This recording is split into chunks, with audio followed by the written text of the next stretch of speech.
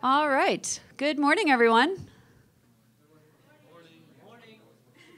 Okay, that was maybe like 5% of you, so we're going to try that again. Good morning, everyone. Good morning. Hey, there's everyone. Good morning.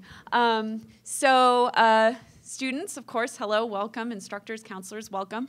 Parents, welcome. My name is Dr. Rita Blake. I am the manager of education here at the California Nanosystems Institute at UCLA. So welcome to the final presentations for the Applications of Nanoscience program for the summer of 2017. Before the students started, I just wanted to give some introductory remarks just to let those of you who are visitors to our program get to know us, get to know CNSI, and learn what your students have been up to for the last 2 weeks and everything that's culminating up to these final presentations today. So, as I said, welcome to the California Nanosystems Institute, or CNSI.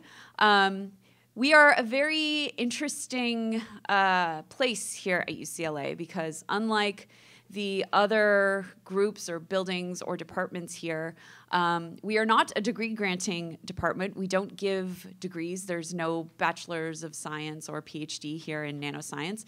But what we are is an interdisciplinary research institute. So, back in the early to mid-2000s, when we had a governor by the name of Gray Davis, who I'm sure most of you at least remember, and back when California had money,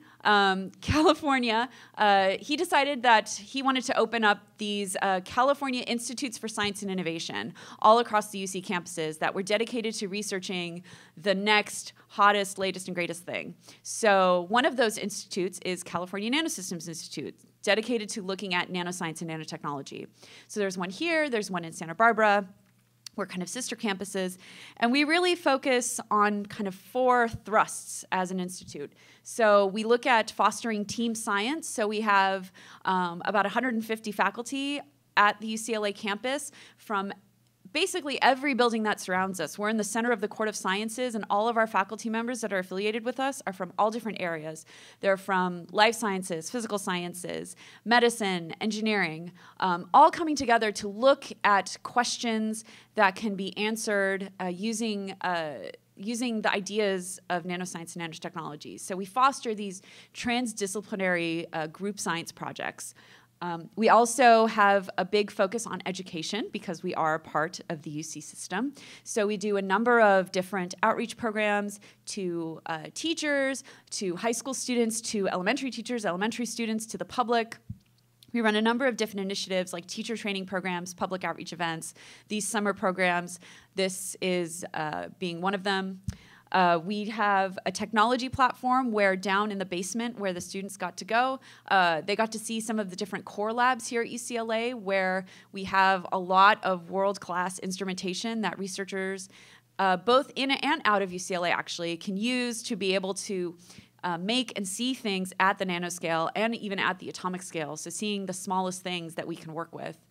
And we have an entrepreneurship platform as well. So we also have an incubator on the 6th floor that houses technology startups from researchers who are often graduate students who come up with an idea, work on it, find that it has some market and commercial potential, and then actually work on starting companies. So there's a lot of really unique things that happen here, right? So we're a big institute with a lot of people, a lot of space, a lot of ideas, and a few success stories as well. So it's a really unique space, and we wanted to, in the last 2 weeks, give all the students here just a little kind of taste of the kind of work that really happens here among the researchers. So there's a lot of people that have been working both with students and behind the scenes to make everything that happened here a success. First, there's a lot of leadership associated with CNSI and education specifically. Dr. Sarah Tolbert, who is the faculty director of the Nanoscience Outreach Program, who's also a researcher in the chemistry department and here at CNSI. She gave the students actually a guest lecture in the second week talking about her research and her process as an interdisciplinary scientist. She'll probably be popping in at some point today and hopefully asking questions for some of our presenters. We also need to thank our director of CNSI, Dr. Jeff Miller, and our executive director, Sonia Luna, for all of their programmatic support and infrastructure support in helping to make all of these classes happen. Without their support, simply wouldn't get done. I personally have to give a big thank you to our program coordinator, Dr. Elaine Morita, who helped keep, I think, my brain and our instructors' brains all coordinated. And probably you all received emails from her at some point just giving you guys the information that you needed to know. And she's absolutely instrumental in making all of the wheels turn. So big thank you to Elaine. And I mean, I think everyone deserves the biggest thanks, but truly I think one of the biggest thanks has to go to all of our instructors who really worked so hard this year on bringing this curriculum to life. Among all of our summer programs here at CNSI, this program in particular is probably the most dynamic. The curriculum is never exactly the same every year, and it's very adaptive based on the skills and the expertise that our graduate student researchers who serve as our instructors bring to the table. So at least 60% of the curriculum that happened this year and the workshops and the experiments was all new content. And for them to be able to put all of this together and do their work as researchers is a heroic feat. So I really need to thank all of them, Grace, Ty, Dominic, Morgan, Vanessa. Thank you guys so much for all of the work that you put into this, especially in these last 2 weeks. That was full time and full on with this program. We also had a few guest instructors and a special guest critique individual come into our program. So we had Rob Jordan and Matt Fontana, who were actually both instructors for the program last year, and both came this year to lend some extra hands. They got to work with the students while they were working on their experiments and their presentations to give them more ideas, more feedback, more support. We were also very lucky to have Dr. Jiaming Chen, who is actually the previous education director for CNSI, and the previous director of this program, come back this year also to really give his insights and his feedback into all of the students' projects and their work. And his insight and his knowledge is also invaluable, so thank you. We also have the counselors to give a big thank you to, who were really the people that, I know, Andrew's picture is really great. So I really also need to thank these people for all of the work that they did every evening, being with the students, finding fun things for them to do, developing activities for them, giving them feedback on their projects when they needed it. These people really also worked very, very hard and worked every night to help us facilitate this program really smoothly. So they also are all graduate student researchers here at UCLA and had a depth of knowledge that I hope all of these students utilized in preparing their projects, because they're all just incredibly talented people as well. So Stephanie, Jason, Andrew, Marcus, Chantal, thank you all very much. There's also many behind-the-scenes people that I need to thank, but I will highlight these 4 people in particular for all of the support that they gave us in getting all of the behind-the-scenes infrastructure in place for us. Lucas Lee, our AV and IT manager, Nikki Lin, our director of special projects, who helped organize everything scheduling-wise and management-wise, Kevin Quinones, who is our events manager, who worked with us tirelessly to make sure transitions between locations and things were smooth, and Mark, who is actually in the back of the room that all of you guys probably saw at some point, taking your photo and taking videos of all the cool stuff you were doing. He's our digital media producer, and he's also the person helping us out with the live stream today. So for all of you guys watching online, you have Mark to thank for that. So thank you to Mark and to everyone here for all of their work in making this happen. And also, a thank you to all the parents and to all the students for being here. Obviously, this program wouldn't happen without students, so thank you guys all for choosing to be a part of this program and for the work that you guys have been putting into the projects that you've been doing. We're all really excited to see your final products and see the culmination of all of your work over these past very fast-moving 2 weeks. So parents, just to give you guys an idea of what your students have been doing, so it's an attempt at an attempt. It actually is. It's truly a UC college course that is compressed in a very, very short span of time. They get 2 units of college credit for this course, and that doesn't happen in 2 weeks very easily. So we had a very, very packed structure. The first week was a lot of workshops in the mornings dedicated to teaching students about the skills involved in being a scientist that they're not going to learn in a chemistry class or a physics class or a biology class. So it's learning about the skills involved in presenting science, in talking about science, in visualizing science, in studying science in stuff other than a textbook and other than a lecture.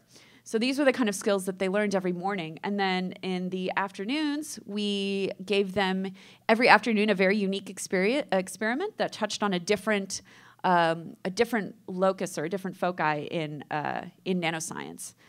And then in the second week, it was them taking everything that they learned in the first week and putting it together to figure out their own research question and their own project that they were interested in exploring. And they had basically about 2, maybe 2.5 days to be able to get some initial ideas and initial experiments done, which is really not a whole lot of time. So they did a very good amount of work in a very short period of time. So you hopefully will all be very impressed at what they have been able to achieve in a very, very short span. So with all of that being said, I think we're ready to move on to presentations. So just to remind students and for all of our parents to know what's happening. So each group, we have 10 groups of 5 students each. Each group will have 10 minutes to present their project, and then we'll have 5 minutes roughly for Q&A, and anybody in the audience is free to ask questions. Parents, please ask questions. Students, please ask questions. Instructors, counselors, anybody who would like to can be involved in this Q&A. We want this to be a discussion with everyone involved. We'll have the first 5 groups present. We'll take a quick break. The last 5 groups will present, and then we'll have some time in the end to enjoy each other's company for another hour or so and have a lovely reception and then say our goodbyes. So unless there's any questions from anyone, I think we'll go ahead and get started. So with that being said, group 1, if you are ready, then... Oh, group 8? Okay, then group 8.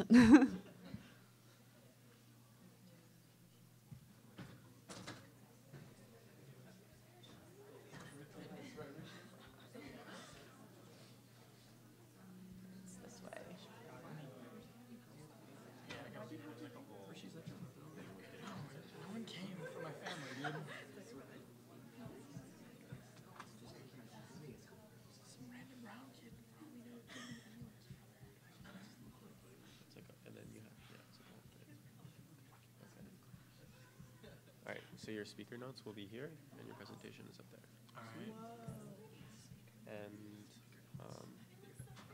this is your clicker. Got it? So forward, back, pointer. Sounds good.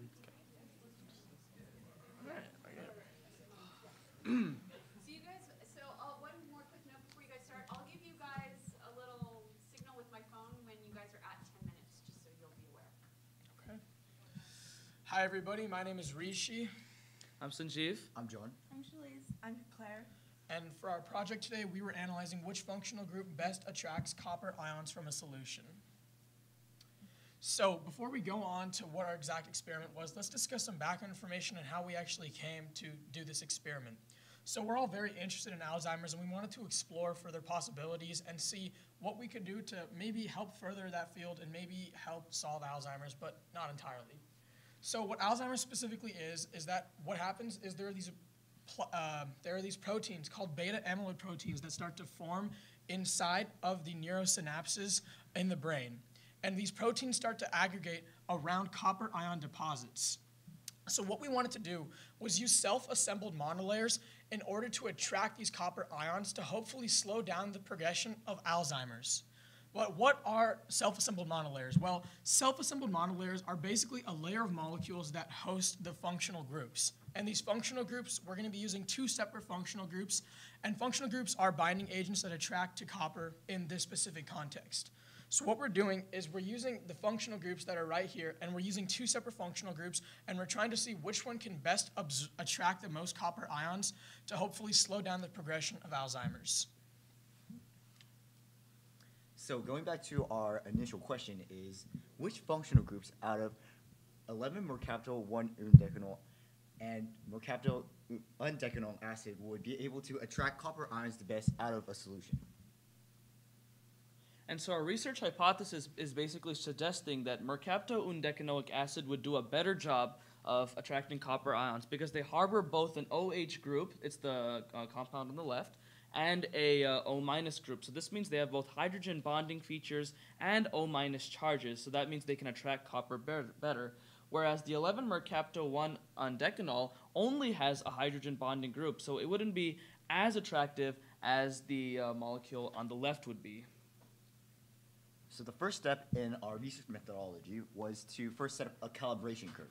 Essentially, every solution that we create has a certain absorbance, and we can find this absorbance using something called a UV spectrometer. And basically, if you know the absorbance, we can know the concentration using the calibration curve we created.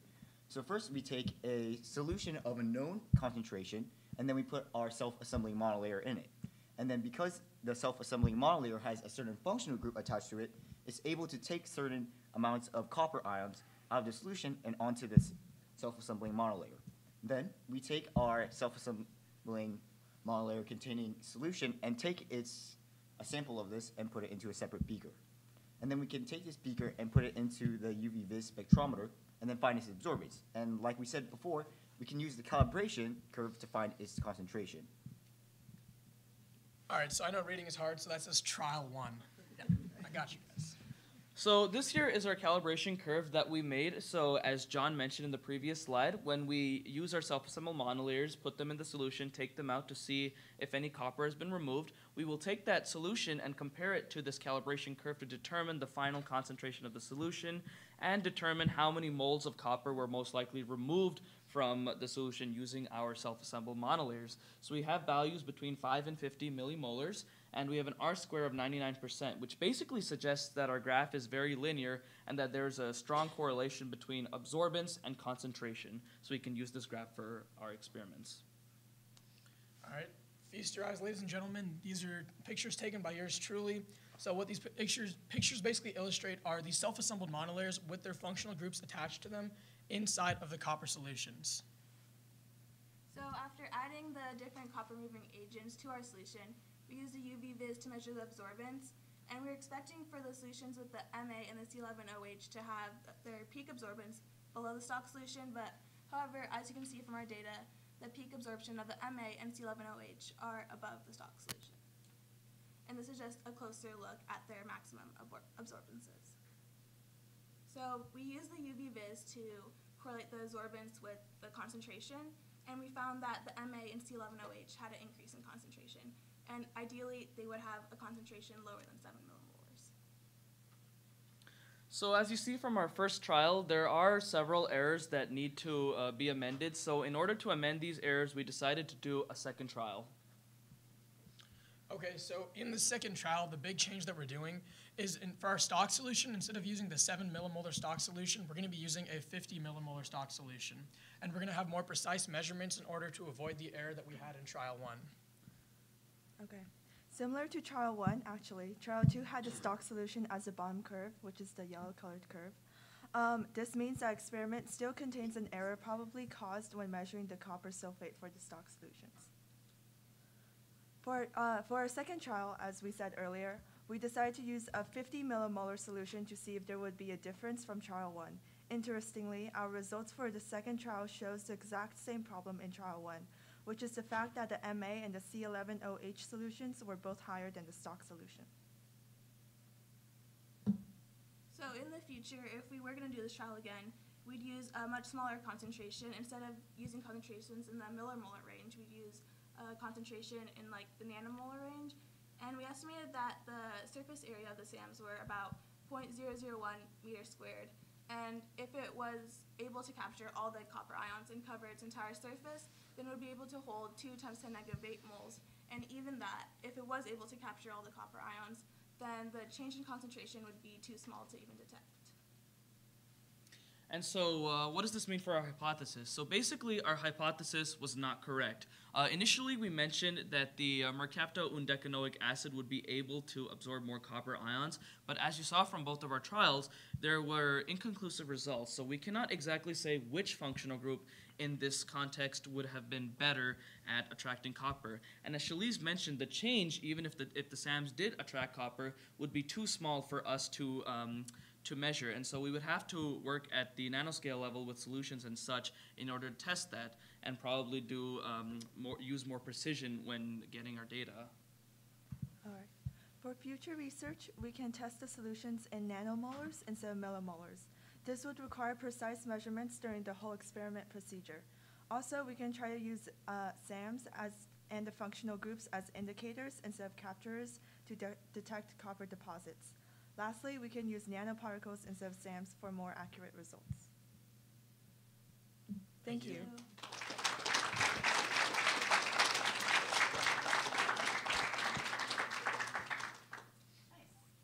Questions from the audience? Yes. How did you guys divide the work? Like, did people have different jobs, or did everyone sort of do everything? I'm curious about that. Yeah, so the way we divided the work was, there's like two parts. We have the experiment part of it and then more of the analysis part of it. So Rishi and John, they were in charge a lot with preparing our self-assembled monolayers and getting them ready to be placed into solutions. And then Claire, me, and Shalise were more responsible for the analysis part of it. So we took the concentrations that Rishi and John prepared for us, and we ran them into the UV visible spectrophotometer to gather results. So your goal, if I'm understanding correctly, is to remove copper from the solution, right? So do you know or can you predict any issues that might arise biologically from removing copper that might, for example, deactivate other proteins that need copper to function or other important cellular processes that need copper? Is that a consideration that you've looked into now? We haven't looked too deep into that, but we do know that actually there may be problems in doing this, partially in amyloid beta plaques do come in different parts of the body, not just in the brain. Also, it comes in the eyes. And also, it's suggested that the protein, when you split up into the smaller parts, it can actually possibly be more dangerous, but future research still has yet to validate this results. I have a question. So it seems like one of the limitations is just that you can't pack enough functionality onto your surface to really detect. So what are some ways that you might think about being able to increase the amount of functionality you could put on a surface? Well, one thing we would try to do is to first increase the surface area of our self-assembling monolayers. That means we have more functional groups, and that means we can take more copper ions out of the solution. This was one of the first things we considered during our experiment. Cool. Yeah. So you suggest that if you go towards the nanomolar in your next experiments, would you think that the UV vis be the appropriate spectrum to measure to detect in the nanomolar? If yes, let's say no. If no, what other technique would you suggest to be able to help kind of look at that kind of precise, sensitive measurement? Although I don't personally know like what we would do next, but I feel that actually that we wouldn't use a UV vis spectrometer because of Beer's law. When you get to a small concentration, it starts to behave in a way that we can't really predict and get any data from. So we have to use a different instrument for it, possibly weighing the mass of the whole self-assembling modulator compared to afterwards. And to build off of what John said, I remember that absorbances typically for a UV visible spectrophotometer have to be somewhere between 0.1 and 1. So if we, and going into the millimolar range already sort of crosses that minimal barrier, and so if we were to go into the more nanomolar range, then the absorbances may be below 0.1, and so we may not be able to get good results using our UV visible machine. Spectrophotometer. Such a hard word. Spectrometer.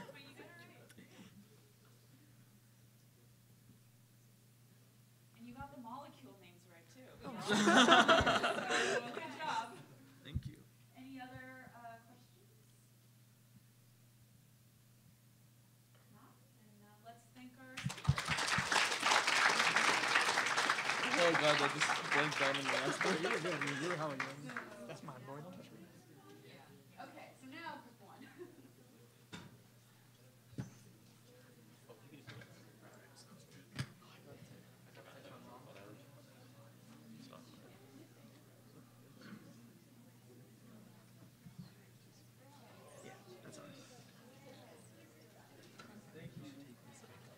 So you have to click. Oh, so I have to do presenter Yeah, view? exactly. I'm gonna sign. Little arrow. Oh, which microphone should we take? So we're gonna All stand three on of that them. side. Oh, you can't like take them. Oh, never mind. They're like wired. Oh, go this way. Yeah. What? Oh, I guess these are. All right then. Start new? Thank you very much. And then you go to speaker notes. Oh, okay. On this. Sorry, spoiler. Okay.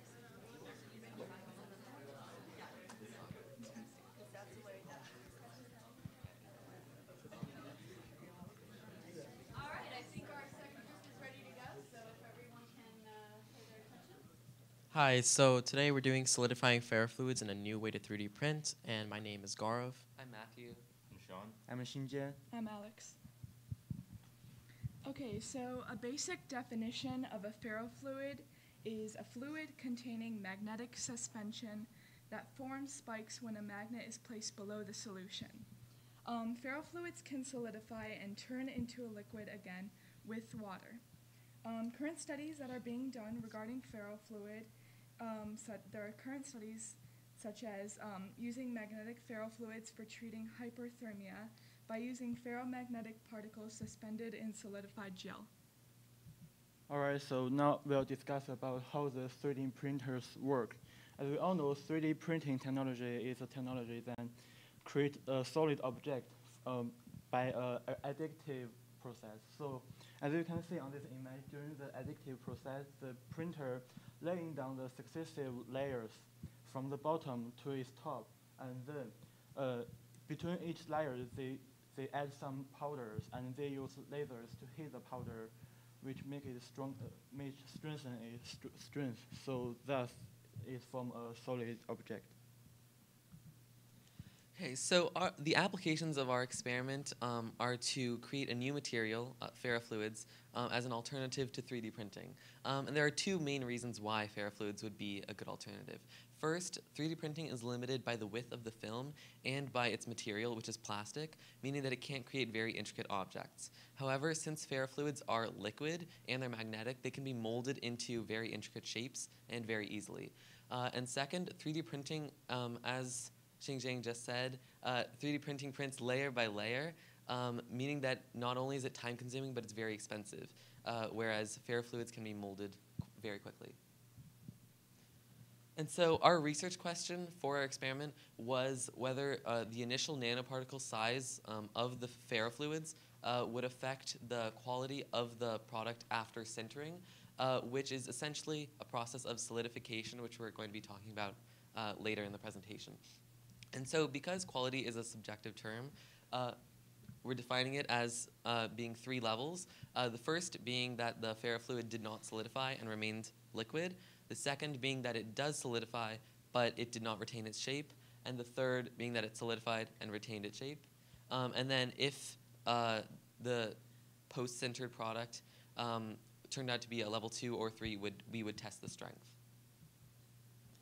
And so our hypothesis was that there would be an inverse relationship between particle size and structural integrity, because as particle size decreases, the particles are more evenly distributed and the structure is denser.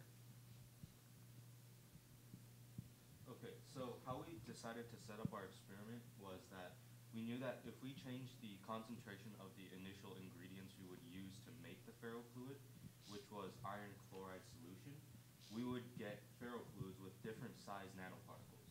So as you can see, there's a photo right there. That's one of the photos from the scanning electron microscope. It's a good representation of the size of our nanoparticles. So we came up with sizes that were around 5 to 10 nanometers, 12 to 15 nanometers, and 20 to 25 nanometers. After we came up with these three ferrofluid sizes, we would place each one in a crucible, and we would put two magnets on the side of the crucible at opposite ends. Now, the magnetic field that goes from the north side to the south side across the crucible would basically attract the ferrofluid. The ferrofluid would follow that magnetic field and kind of create a bridge across the inside of the crucible, as you can see from our picture. After the bridge formed, we would basically wait for it to kind of harden for a little bit, and then we would place it into a sintering oven, which we'll explain later, and hopefully the ferrofluid would harden into a bridge structure. So a brief explanation of the sintering process. It's basically when you apply heat and you fuse particles together, basically it increases the electrical conductivity, thermal conductivity, and decreases the surface area to volume ratio, which decreases energy loss if you run an electrical current through it. So here comes to our experiment process. As you can see on the picture 1 and picture 2 is our process when making solutions and then drop anomie hydroxide into the solutions, thus from the ferrofluid in the image 3, and then we put two magnetics on each side, then from the ferrofluid bridge, as you can see, we mark it with the green line. Then we put it into the sintering oven, and then we heat them. Afterward, we got little particles, solid particles, as you can see on the image 7, and then we collected all the particles we got in three different volume of these particles. There is a little video shows the settling process between the image 2 and image 3. That shows how can we present this? Just kidding. It was really cool. I saw it. All right. I can describe. Yeah. I can describe. There are some ferrofluid particles in the solution. So if we put some magnetics down its beakers, so you can see the particles was turning down by the lead of the magnetic field. All right, so in our entire process so far, we've been talking about how we're going to make a bridge out of ferrofluid. However, when we tried to do it, it actually broke and turned into the particles as you see in the middle picture. This was due to it going through the sintering process.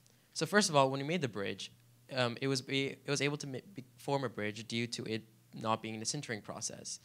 This was due to it still having water and using the magnets to create a bridge, and then we removed the magnets and it solidified, but still had water content in it, letting it maintain its shape. However, when we put it into the sintering process, which basically removed all the water, it caused cracks in the bridges and caused it to completely crumble and cause us particles. And then we were able to test using different nano-sized particle sizes. We had half, full size, and 2 times the size. And so as you can see that the 2 times the size particles were bigger than the 1, and the 1 were bigger than the half. So each initial particle size actually correlated to the final product size. Okay, so our conclusion was that our hypothesis was rejected. Our hypothesis was that there would be, that particle size and structural integrity would be inversely related, but that didn't actually happen because all of the test samples were at quality level 2, which was essentially that they were solidified, but they didn't retain their shape, meaning that nanoparticle size does not have any effect on the sintered product quality. Okay, so unfortunately, even though our bridge came out in pieces, we still noticed a couple things first thing was that the size of the iron initial nanoparticle basically reflected the final size of the granule that came out of the sintering oven.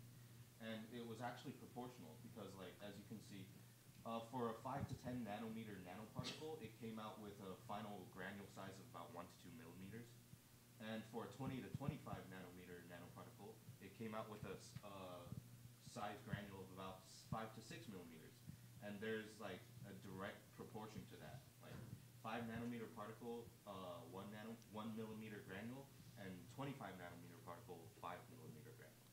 And also, basically, a possible explanation for this is that if you just take larger building blocks and you build a structure, and all three structures have the same number of building blocks, naturally the one with larger building blocks tends to come up with a larger final product, and the smaller building blocks have a tiny final product.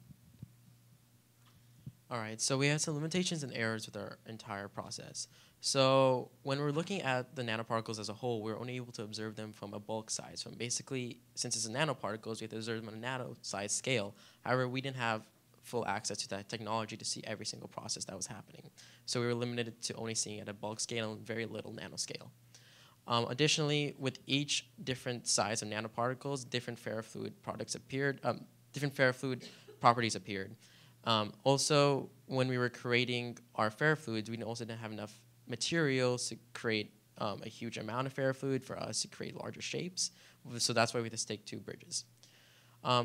Places where this experiment can improve on is us not making ferrofluids at different days and then using it all on the same day, because it dried overnight, losing water, and then when we rehydrate it, we actually lost a lot of the magnetic properties that created it into a ferrofluid. Additionally, when we're making a bridge, we only use 2 magnets to form a bridge, where we should actually use a mold. However, we didn't have any molds at that time, but using a mold, you can create different shapes and different objects. And so the pros of ferrofluids are they're cheap and they're easy to make if you have the right chemicals. So some further research that can be done regarding our test is seeing if different methods can be used other than sintering, such as using a gel medium ferrofluid. Also, different particle sizes that we didn't test may work for sintering.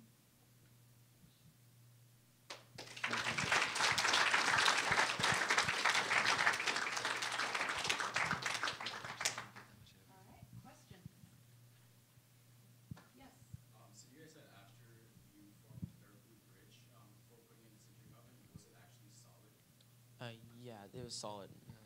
Well, it's more of like the outside particles are much more solid, and the inside is more of a paste. I noticed that you said that all of your granules were different colors. Did you have a theory as to why? I don't have an explanation either. I'm curious. I don't think we did. Okay. Why did you have to use an electron microscope to image your ferrofluids? That was to determine the size of the nanoparticle. Why couldn't you have used like a light microscope? Not enough magnification.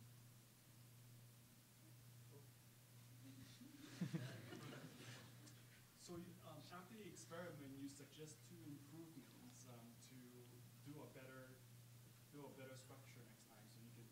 Is the idea that once you use the increased more magnetic ferrofluids, more nanoparticles into your solution, then do you think you can put it back into the sintering and do the same process and it would hold?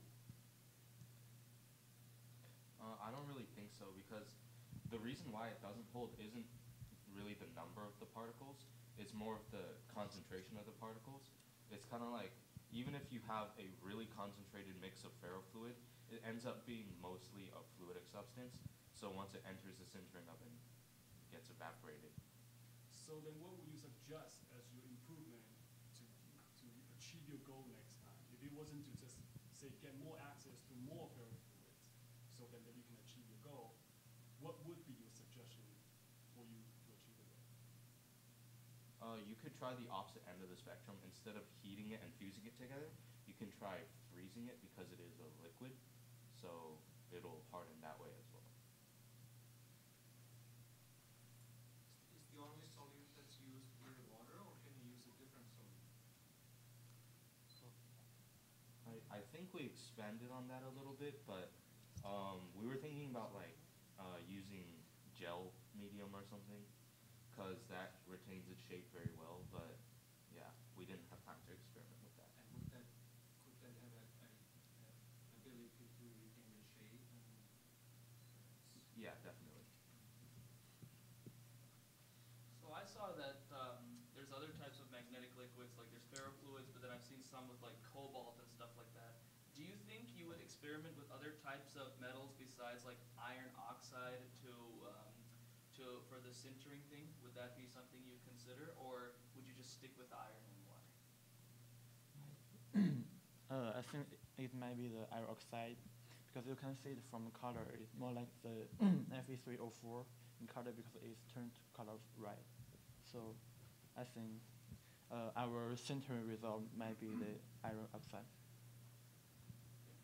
We have time for one more question if there is one. And if not, then, oh, is there a question? Oh, never mind. Sorry. Then if there's no more questions, then let's thank our speakers.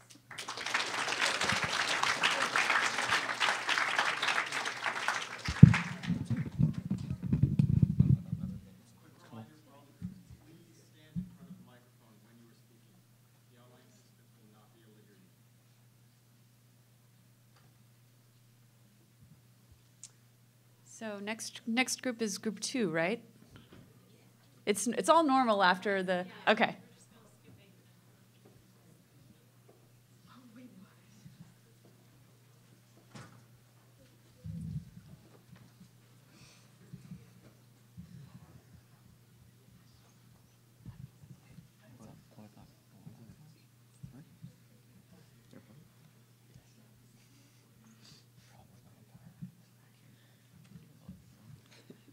Me?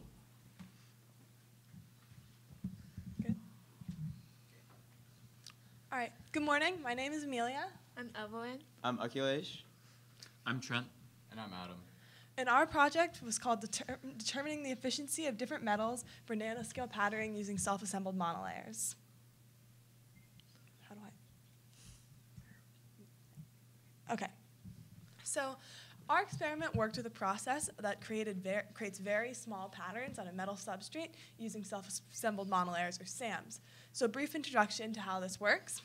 You take a silicon wafer and put a very thin layer of gold or some other metal on top of it and place it in a solution overnight. Then when you take it out of the solution, a thin layer of molecules, 1 molecule tall, has formed on top of the solution. Next, you take a stamp and press the stamp down on the sample. When you remove the stamp, certain molecules in specific areas get pulled away. Then you place the new sample with certain molecules pulled away in specific areas and place it in an etching solution. The etching solution can only etch away at the places where you pulled away molecules. The places where there's still molecules, it can't get to that spot. So then when you remove the sample from the etching solution, you have a specific sample etched in the areas that you wanted to based on where you stamped.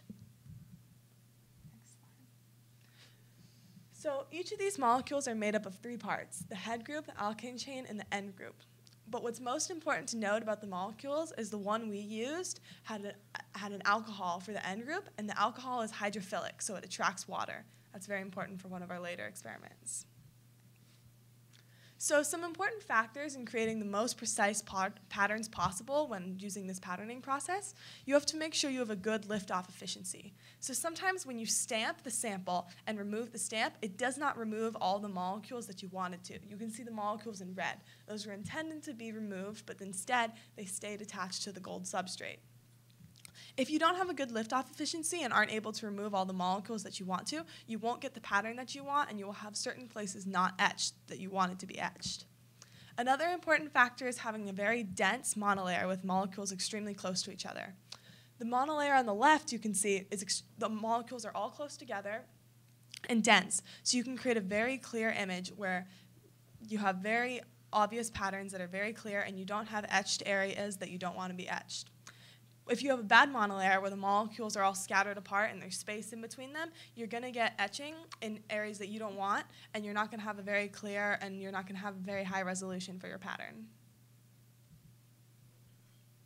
So through some research, we discovered gold is not the only substrate you can use for this patterning process. You can also use silver, platinum, palladium, copper, and mercury. Keeping this in mind, we came up with our research question, which is essentially which types of metal substrates will create the most effective self-assembled monolayers for patterning. So some applications of patterning using self-assembled monolayers are to increase the density of circuit patterns on computer chips, and you can also use them to pattern microelectrodes and microcrystals. And our research question is important because it allows scientists to choose the best metal to create patterns that have higher resolution and designs that are more precise and reliable.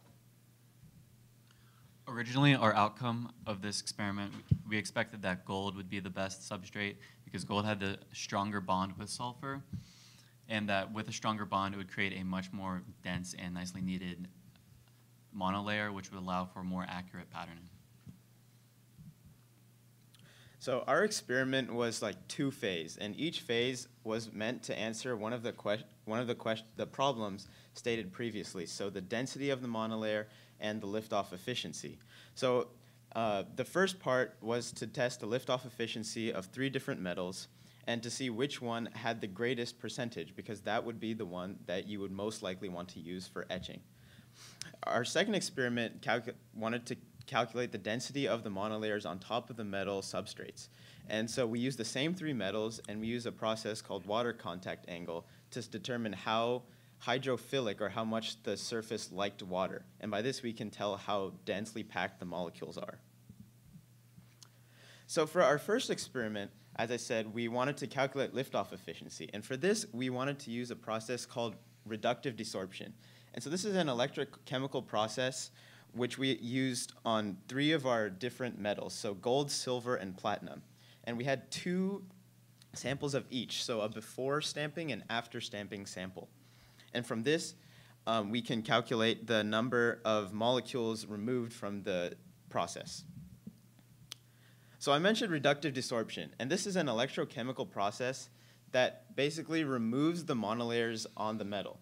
And this works by applying a voltage to the monolayer and the metal, and the electrons have enough energy with this negative charge to break the bonds between the monolayer and the metal surface. And so the more electrons that you send, or the more voltage, the more monolayers will be desorbed or removed from the surface of the monolayer. And from this, we can sort of back calculate how many monolayers were removed. And since we have a before and after sample, we can calculate a percentage of how much was removed and see which metal was the most efficient at it. So this is the setup that we used with the electrochemistry, and what you can see here is our cylinder. And in it, we have our sample of gold, silver, or platinum, and we have an electrode to detect the current and a wire of platinum to send the current. And what we did was we would send the current, and then the electrode would pick up our data and find the voltage where the most monolayers were removed. So before we get into our actual data, we wanted to show a sample graph of what our data should look like. And so as you can see in the very middle of the graph that's pointed out, there's a peak. And so what that peak means is that the voltage, there was enough voltage to remove the most amount of monolayers. So that would be the point at which the most amount of monolayers were removed, or almost all of them. And so that little peak, there are formulas in which you can use to calculate the number of molecules removed from the surface. So this is what our graphs should look like in theory. So due to some errors in our procedures, we were unable to get data for our stamped gold sample, but we were able to get data for our gold control sample. So as you can see from our graph here, the peak liftoff efficiency for this gold sample is at negative 1.145 volts. Although we don't have data for the stamped, we do predict that it would be a similar peak, as we have used gold before in our previous experiments and have produced very precise patterns with it. While this may look confusing, this is our results for silver. And what we should take away from this is that the peaks between the stamped silver and the control silver are far apart, meaning that the stamp pulled out a lot of liftoff what it also shows is that because it's so like scattered, it's not very clear what the voltage or what the voltage was that was required to remove all the monolayers.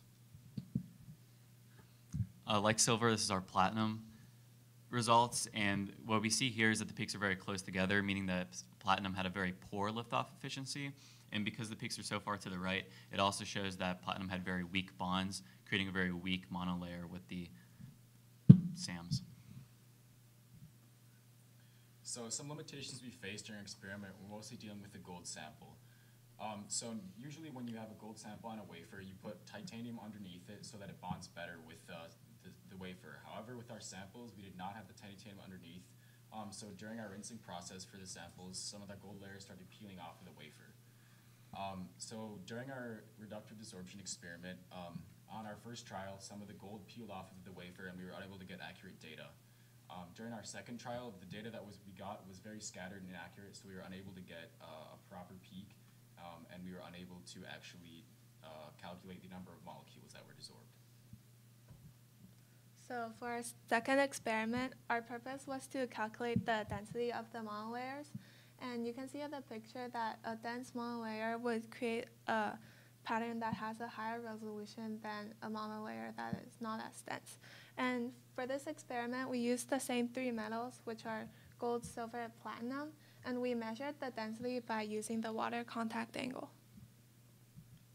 So water contact angle is the angle between the metal surface at the bottom and the tip of the water droplet. You can see angle theta is the water contact angle for that water droplet. And a more hydrophilic solution is going to attract more water. You can see in the top right over there, the water is closer down, more pressed down to the surface, causing it to have a lower water contact angle. A more hydrophobic sample is going to have a higher water contact angle as the water beads up and does not press down on the sample. For our monolayers, we used hydrophilic molecules. So the more dense the monolayers were, the more hydrophilic molecules there were, the more pressed down the water droplet was going to be, and the lower the water angle would be. So the denser the monolayer, the lower the water angle. The less dense the monolayer, the higher the water angle. So in the three pictures, you can see the water droplets on the three different metal samples. And you can see that the water droplet on the gold is the flattest and it is the roundest for platinum. And on the table on the bottom right, you can see that the water contact angle is the smallest for gold and the largest for platinum. Because the water contact angle for gold was the smallest, that meant the gold was the most hydrophilic and therefore had the densest, most tightly packed monolayer.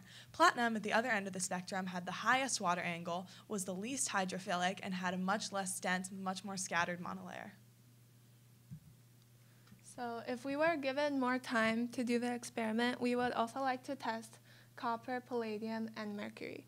And we would also like to figure out why some metals work better in patterning than the others and try to apply those properties to other metals so that we can increase their liftoff efficiency. And we also want to get more precise data so that we can actually calculate the approximate number of molecules on the samples.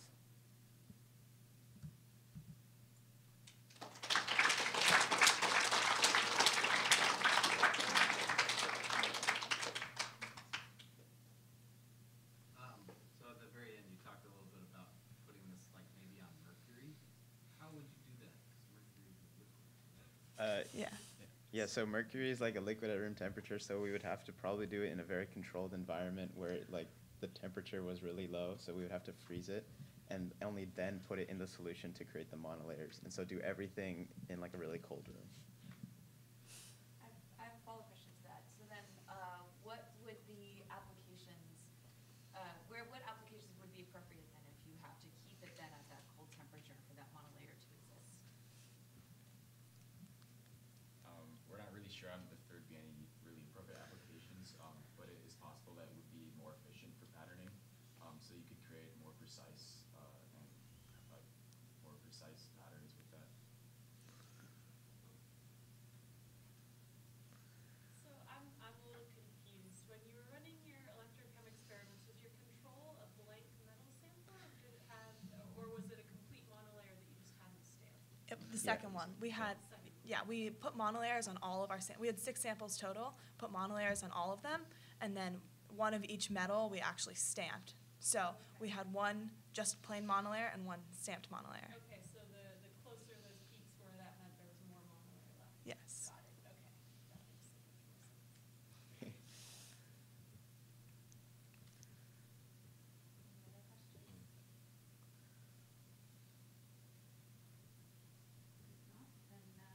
Any other questions? No? Then let's thank our speakers.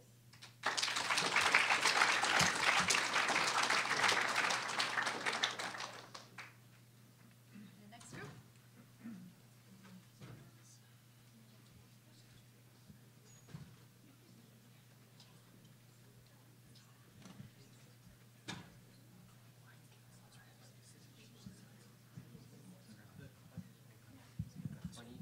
Do you want to take him out so he doesn't pass him around?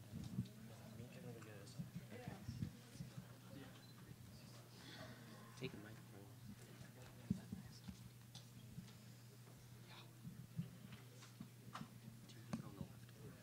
What's that? Do you want to be in the middle? I don't care. What do you want?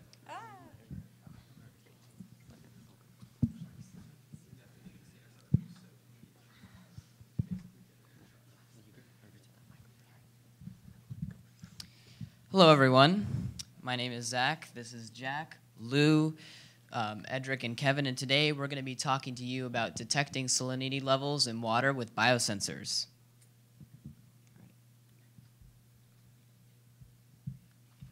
There we go. Okay, so first I'd like to give you some background on the topic that I'd like to tell you about biosensors and how they're being used in the scientific field. So first, they have many uses, and some of them are in DNA testing, in agricultural use, and even glucose testing. So there's some clinical and non-clinical uses on this chart. So you can see there's many uses. Okay, so from doing some research, we found out that bovine serum albumin, took me all night to say that, or BSA, precipitates when unfolding. We also found out that certain types of salt can cause the protein to denature, which causes it to unfold. We wanted to know if BSA can be the next cheap alternative to detect salt concentrations in water. A new salt detector could be used on an industrial scale in desalinating water. This detector can improve the speed and efficiency of current future desalination plants. These detectors could then potentially be used in areas where lack of clean water is very prevalent. And in addition to that, we can use these. If this experiments work, we can use these. We can use it in after water filtration has happened in the desalination plants. We can check to make sure that the salinity levels are safe enough for people to drink. So for the hypothesis for our experiment, we basically said that if salts can denature proteins, and BSA, bovine serum albumin, is a protein that would when it denatures, it forms precipitate. We can find out how much precipitate is left in solution, and basically we will find that there's an inverse correlation between the higher concentration at the concentrations and the amount of absorbance that is found. So before I get into the design and methodology of this lab, I'd like to say that we're doing this.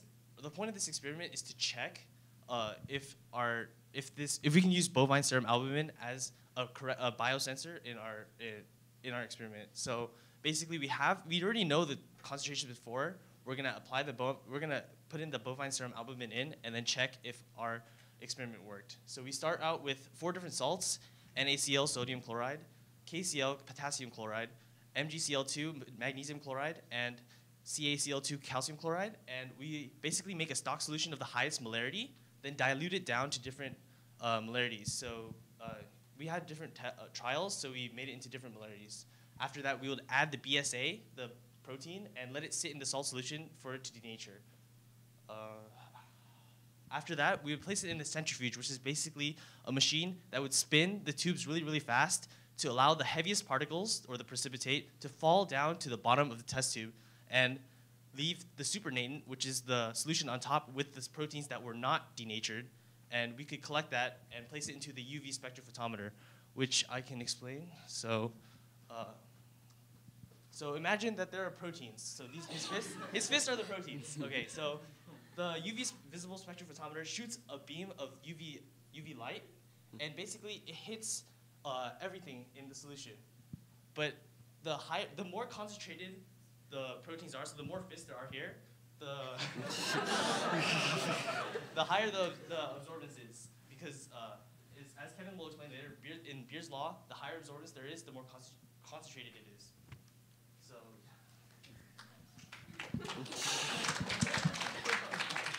All right, so Beer's law, this is kind of like the glue of the experiment. So we can check our data and make sure that it matches up with our hypothesis. And basically, this is the formula here. A equals epsilon times C times L. A is absorbance, which Edric mentioned is the concentration of like solutes in a liquid. And epsilon is the extinction coefficient, which is basically the number of photons a substance can absorb at a certain concentration. And C is the unknown we're looking for, concentration. If our results line up with our hypothesis, that means when we plug in everything into here, we should be able to get the molarities that we know exist for the solutions we've previously created. And L is the path length, which in our case is 1 centimeter. And right here's kind of like a visual analogy of how Beer's law should work. When you increase the concentration, the UV vis should give you different results. And like you see, it gets darker, and this means that the absorbance increases. So here you can see some photos of us actually doing our experiment. On the top left, you see Grace and Jason's lab, which they so kindly let us use to do many of our experiments. On the bottom, you can see all our salts and our different salt solutions, which we would then, like Edric mentioned, place in the centrifuge on the top right, and then through the spectrophotometer image there. Okay, so for our first trial, we tested concentrations of 0.2, 0.4, 0.6, 0.8, and 1.0. And we let the salt solution sit with a BSA for about 20 minutes. After that, we put it through the centrifuge and then the UV spec, and unfortunately, there was no inverse correlation. So we went back and we checked our data, and we found that most of our absorbance points was actually between 0.6 and 0.7. So that's pretty close. So we thought that maybe we would see a clear inverse relationship if we tested new concentrations with higher differences between them. So for trial 2, we tested new concentrations, which was 0.5, 1, 1.5, 2, 3, and 4. And this time, we still let it sit for about 20 minutes. We put it through the centrifuge, the UV spec, and again, there was no inverse correlation. So for trial 3, we thought that maybe we needed to have the BSA and the salt solution sit for a longer period of time. So this time, we let the solution sit overnight. And during this period, we also found out that, well, not during this period, but so during this process between trial 2 and 3, we found out that at higher concentrations of the salt solution, it actually messed with the accuracy readings of this UV spec. So for trial 3, we lowered our concentrations to 0.02, 0.04, 0.06, and so on until 0.1. So after we left it overnight, we put it through the centrifuge and the UV spec, and again, there was no inverse correlation. So for trial 4, again, we wanted to test out the time as a variable, so we decided to let it sit for longer than 20 minutes, but less than overnight to hopefully get somewhere in the middle. So we left it for an hour, and then once again, we went through the whole process of the centrifuge, the UV spec, and once again, we were left with no inverse relationship. So the result and what this means, our data was, there was no correlation or trends from any of our data, so essentially it didn't really support our hypothesis. We believe this may have been, as Luke quickly mentioned, the first 2 trials especially, we were using higher molarities, and in particular calcium chloride, when it is above 0.1 molarity, it interferes with the UV spec, which could have affected our results. All right, so even though our graphs and our data showed that we didn't have an inverse correlation, we wanted to double check to make sure that it was inaccurate or like not supporting our hypothesis. So we plugged it into Beer's law again, and it didn't match our original molarities of the salt solution. So therefore, using Beer's law, we also found out that our data did not support our hypothesis. So basically what we can learn from this, so what we found out was that if we increase the concentrations of the salts too high, it would mess around with the results that we got from the UV vis. So, but the problem with that is that bovine serum albumin is really stable protein because it's found in cows. So basically, there's no way we could increase the concentration of the salts and denature the proteins without messing up with the results. So from our data, there was no actual visible differences between our monovalent and divalent salts, which were the different graphs that we saw. the blue and green, and the yellow and orange.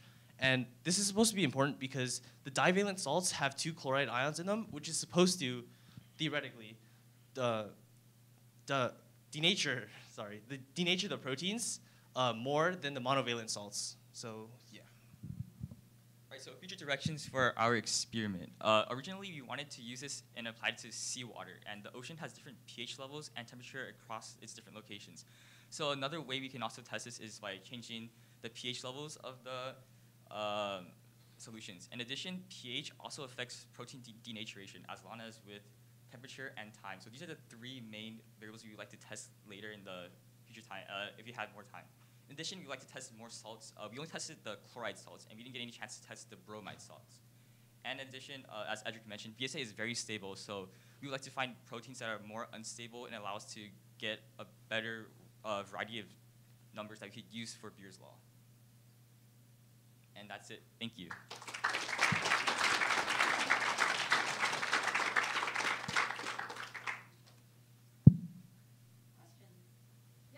So you recommended changing the protein rather than using BSA, using something else. Do you know what properties you would look for in a protein that might make it better suited for this process? So like a protein that denatures like with more changes in like molarity than BSA. Like, BSA requires like you need to up the molarity of the salt solution by a lot. So probably like something that can react to slight changes in molarity over BSA. So would you want that protein to be really soluble in water or not very soluble in water? Probably really soluble in water, yeah. Because in seawater, salts are kind of they're in what's the word I'm looking for?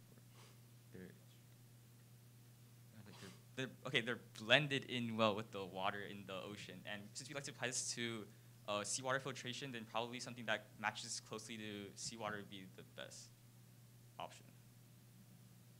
I have a question. So, did you ever see any precipitate in any of your solutions? No visible precipitate. And that basically means that we probably didn't allow the BSA to fully denature, so we didn't have enough. We didn't basically allow it to. We didn't give it enough time to denature and then collect the supernatant with the protein left. Yeah, from the start, we weren't expecting to see like a whole lot of precipitate, but we're expecting to at least see something like along the sides or the bottom at least, but we didn't see anything at all. You also mentioned that you would try to vary the pH to make this work better. How exactly would you plan on doing that? Like, what would that experiment look like? I don't know. I was thinking something basic, like maybe like add baking soda to the solution to make it more basic, or like adding like citric acid to make it slightly more acidic. Because like in ocean water, even though the pH is different, it's not that drastic, or at least for like the water we're looking for to desalinate. So you would use it with the BSA. Or like the new protein that we would use to measure for the salinity levels. Sort of a half follow-up to that question. You said that there's a variety of pHs in different areas of the ocean. Was that right? Yeah. What is the variety of pH? I actually don't know. I'm curious. It's not very much at all, really. It's kind of like around 7, but it's just we think that even maybe the slightest of differences could affect our results. So we aren't really sure of that, so that's why we'd want to run those tests. Don't dump waste in the ocean.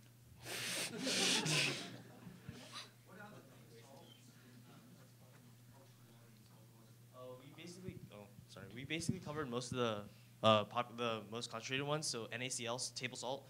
KCl was also one of the biggest ones over there. Basically, there's a couple. They separate into ions that are more concentrated. So sodium is very concentrated, and chloride. So we just basically tried all of those combinations. If you had to use a lot to denature, is there a different method that you could use to measure the remaining protein solution rather than spectrophotometry? Another process we were thinking of is if we had a more soluble protein or a protein that would denature faster, we could have collected the precipitate and weighed that in and checked that in with different methods. Also, we were originally thinking of using GFP or like green fluorescent bacteria. Basically, it glows when it's not denatured. And so when it denatures, it loses its glow. So you can visibly see there's a change in it. So something like that, where a visual indicator of denaturing would probably be another alternative. We have time for one more question if there's one more. Yeah. Why were you expecting a divalent cation to cause more precipitation than a monovalent ion? Basically because there's more ions there to dissolve the protein, because there's more of it's more concentrated salt than it is for a monovalent salt. All right. Thank you, guys.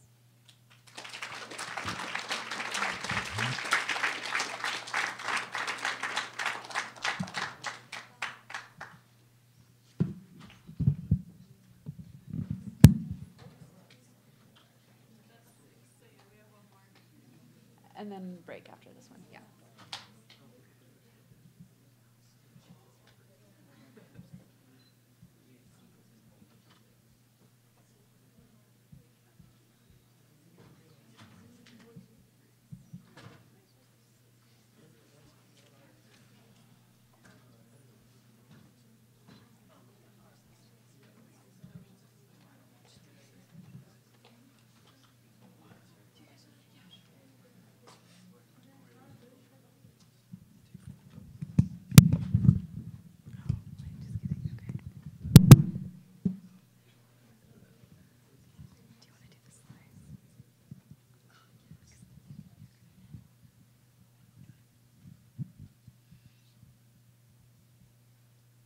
Okay, so hi, I'm Porvi. I'm Lindsay. I'm Jublin. I'm Damon. I'm Zihun. And we did our experiment on a possible replacement to the current pacemaker battery using biosensors. So a pacemaker is a device that's used to regulate heartbeat, and what it does is it uses electrodes in order to detect the electrical activity within the heart, and then it uses this information to send data to the generator within the pacemaker. And although this is usually successful for most patients, which are usually elderly, it does have limitations within younger individuals. And this is because younger individuals tend to do more physical activity than elderly. So what we want to do is counter in oxygen as a variable, and then do this in order to make sure that pacemakers don't malfunction while they're being in use for younger individuals. And this would be a replacement for the current battery, an oxygen sensor, and then if successful, we can use it for further advancements. So in this diagram is the current pacemaker now, and you can see that the main variable is electrodes, but we want to counter in oxygen as well. Just something add on to the background about how did we come up with the idea about the alternative battery.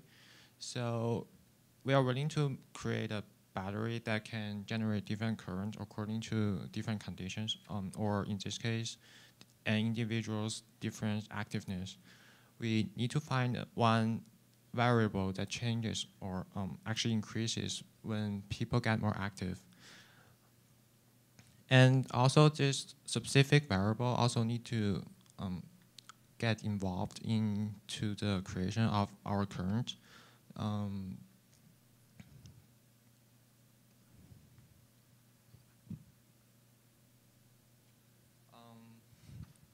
So we did some literature research, and then we find that, as you can see on the graph on the right, as the exercise measured in watt, which is basically the intensity of exercise increases, the blood concentration in artery also increases, which then lead us to our question and hypothesis.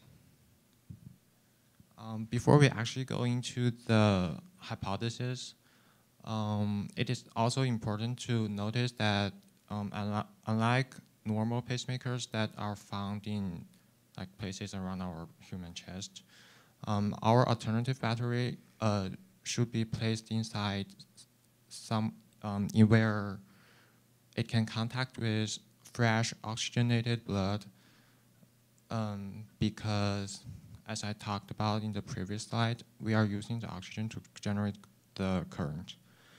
So we hypothesize that some possible places that we can put our battery is, as you can see on the diagram of human heart, which is left atrium right here, left ventricle, aorta, or pulmonary vein. Okay. Our main question for this experiment is whether or not we can use glucose oxidase and bilirubin oxidase to use as a biofuel cell to power the pacemaker inside the person. Our hypothesis is just this graph. As we insert the oxygen, as the time passes, when there's more time, the voltage it can provide will be higher, which means as the oxygen concentration increases, the voltage it can produce will also increase. The benefit of this biofuel cell is it can replace a pacemaker battery, and it can be more suitable for younger and more active individuals. Okay, so just so you guys have a little bit of background on what a biofuel cell is, this is actually a basic diagram of the biofuel cell. And as you can see, the GOX and the BOD are the two enzymes we're using, and those will both be placed into their individual gels, which will be connected to the anode and the cathode. And all of this will be placed in our solution. So as you can see from the diagram, you can see the path of that the electron's taking. It'll go from our solution into the gels, which contain the enzyme, into the anode, and through to the cathode. And up where the R is where we'll connect our ammeter to read the current. So just a little bit of background, you hear me say free electron, and so this is actually the most basic glucose oxidase reaction that's going on. It is a redox reaction, and the glucose is reacting with the water to form gluconic acid, and it's leaving a free hydrogen ion as well as electrons. So that hydrogen ion goes on to react with oxygen and form water, while the electron is what's flowing around our system and what we're reading. So basically for our experiment, we wanted to create a biofuel cell that could somehow measure an electrical current when we bubble in oxygen into our solution. And when I say solution, I mean a mock blood solution that we created because we don't have access to actual human blood to test our biofuel in. So we created a solution out of sucrose and a buffer solution to put our biofuel cell in. So to create our biofuel cell, we used two gels made out of calcium chloride and iota-carrageenan, which is a substance that solidifies liquid into gel. And in both of these gels, we put carbon nanotubes in to make them conductive for the reaction to take place. In one of our gels, we used glucose oxidase enzyme, and in the other, we used the bilirubin oxidase enzyme. And with both of the gels, we connected them to a metal wire, which was then connected to an ammeter, which would then measure the electrical current that was produced during the chemical reaction. And to produce the current, we did pump in the oxygen from an oxygen tank into the solution. So in our initial experiment, we used 0.5% gel concentration for our gels. And actually, when we put them into our solution, they broke apart. And we then hypothesized that we needed an increased concentration in our gels for them to stick better together in the solution so that we could measure a current properly. So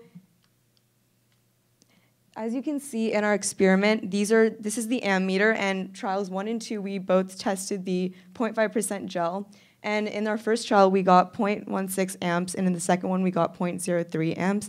And from the pictures, you can kind of see that there's a difference in both of our results. However, we realized that the difference is only caused by random electrical noises that was picked up from the ammeter. It wasn't an actual current that was produced. So we had to redo our experiment a second time. So this time, we decided to test stronger gel concentrations to see if they would produce better results. So this time, we used 1.5%, 3%, and 5% of the calcium chloride in our gels. So while the 1.5% and the 3% held together much more firmly and were much more stronger than our initial 0.5%, the 5% solution actually never solidified and was only remained liquid. And we hypothesized that this happened because the calcium chloride concentration was too much for the iota-carrageenan, and the iota-carrageenan was prevented from actually doing its job of solidifying the gel. So as you can see in the second round of our experiment, our first trial was the 1.5% gel, and the second trial was 3% gel. And you can see that the amount of amps that were produced by the electrical current are much more in this round than the previous round. So the stronger concentration of gels did work better in producing an electrical current with the oxygen levels used. And we concluded that our biofuel cell could potentially be used to function as a battery in the future because it did have a positive result in producing an electrical current. So this graph shows the effectiveness of the calcium chloride percentages as they increase. And as you can see, the 3% calcium chloride had the highest peak before any of the other ones, as the 1.5 did peak as well, but it had much lower and came after. And the 0.5% calcium chloride stayed relatively low most of the time, showing that it wasn't effective in measuring current at all.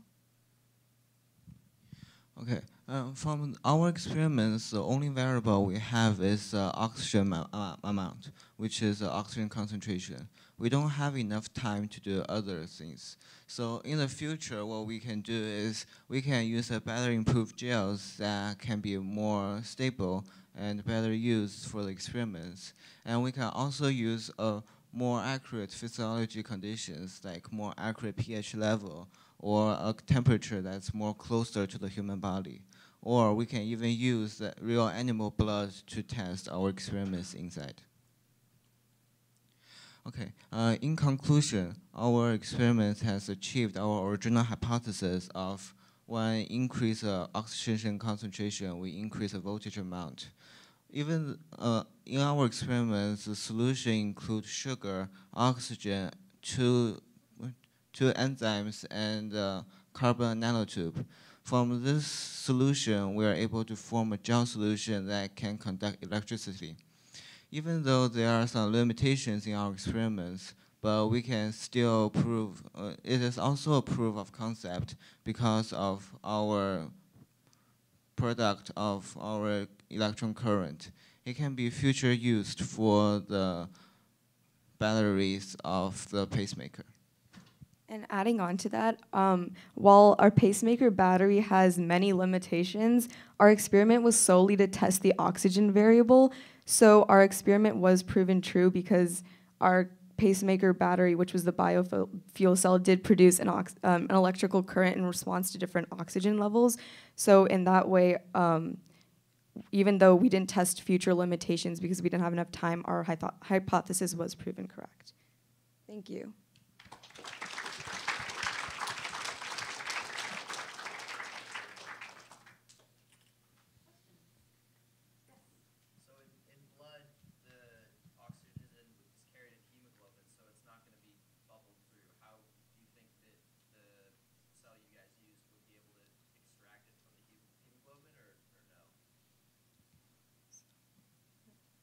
Sure.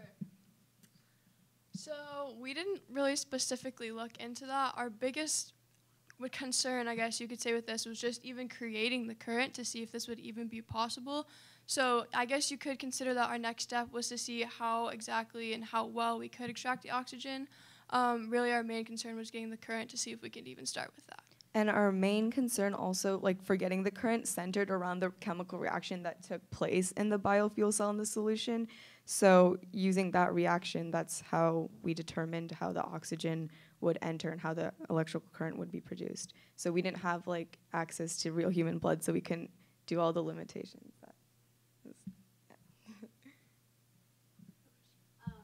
So for your slide where you have the graph that shows the current produced over time, so it kind of peaks and then goes back down. So what's actually happening during that time? Is anything changing, or is that just like the electrodes being there the whole time and you started a timer and then you stopped it? Yeah, so we started the timer and we stopped it and we measured the current over time, and the current was always increasing and decreasing, but we don't exactly know why it peaked at that certain time. But I guess what we can tell is there's different varying levels of oxygen, so we don't know if the oxygen, there was more oxygen at that point, or if, because we were bubbling it, we were constantly bubbling the oxygen in, so we don't know if more oxygen was available at that time, and that might have increased the amount of electrical current, but we're not sure about that.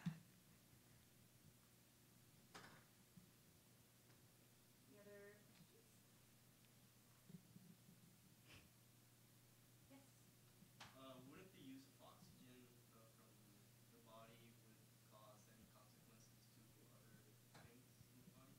Yeah, that's something that we did discover along the way, that we would have to taking oxygen from the body, and that might be harmful to the body, but we didn't look into that yet because we were just focusing on producing a current.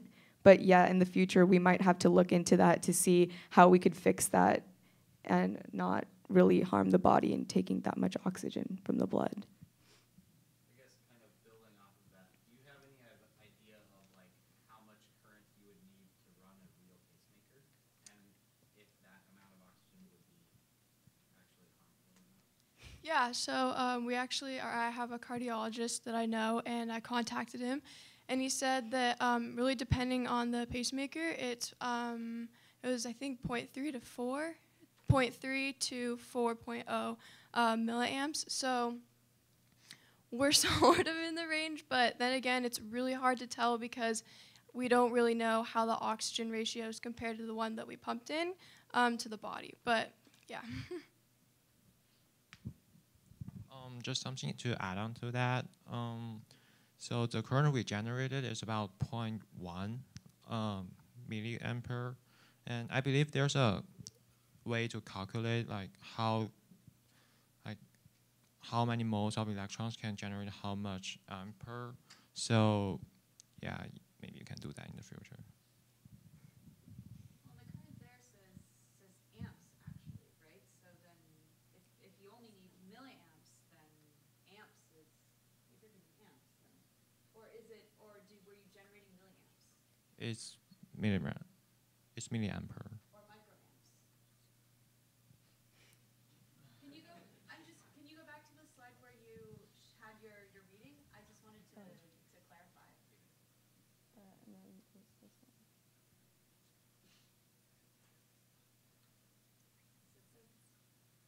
Okay. It says amps, so it would be interesting maybe to use something also in the future that could give you a more sort of accurate and consistent reading. So that would be another future experiment you could do. Is use a machine that could actually like give you readings really in like the microamp, milliamp. Yeah, if we had the ability to use that, then that would have been great. But Any other questions? No? All right. Thank you guys. Thank you.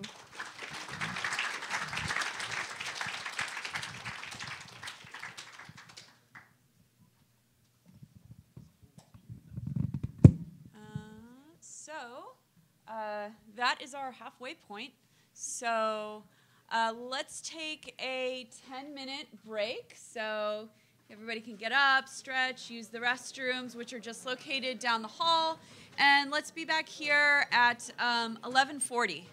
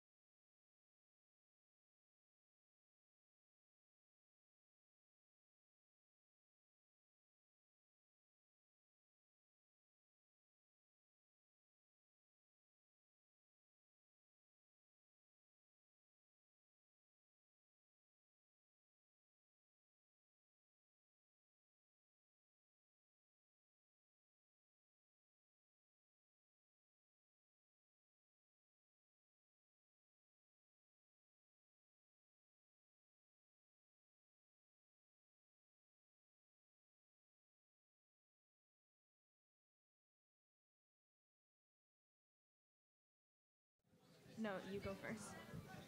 Oh yeah. Here, you can just no, use me. this mic. Yeah. I go first. We can all use this. Okay. Wait, go Wait, to I go the first. previous one. Okay, Where's you guys the ready? speaker notes?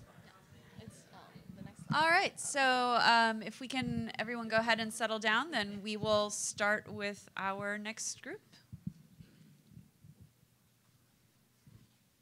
I'm Cece. I'm Saren. I'm Kevin. I'm Michael. And I'm Renardo. And we did our project on the analysis of different filtration methods on pesticide removal from water. 780 million. That's the amount of people who lack access to potable water, with the average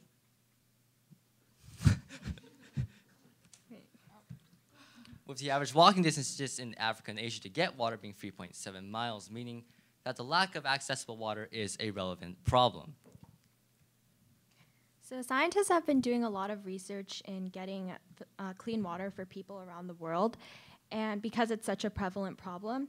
For example, in 2010, in a paper published in the Desalination Journal, scientists were able to filter the pesticide methomyl out of water 100% with the use of iron nanoparticles and zeolite. And then another group of researchers from India and Saudi Arabia have been able to filter pesticides using activated carbon. And they published this research paper in a journal called Water Research.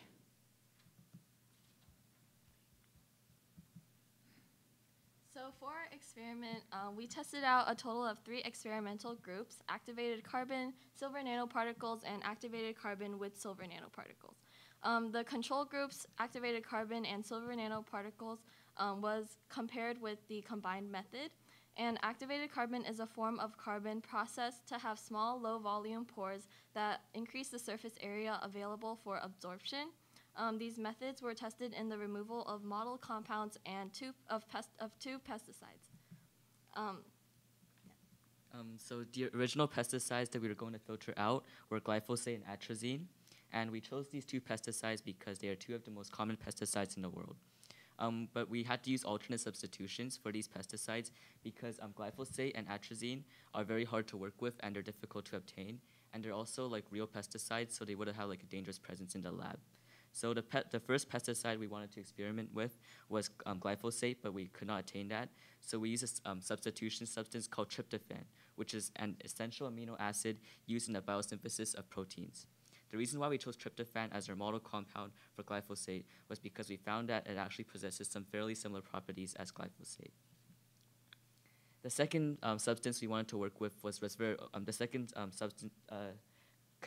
pesticide that we wanted to work with was atrazine, but we could not get that as well, so we substituted with a similar substance called resveratrol.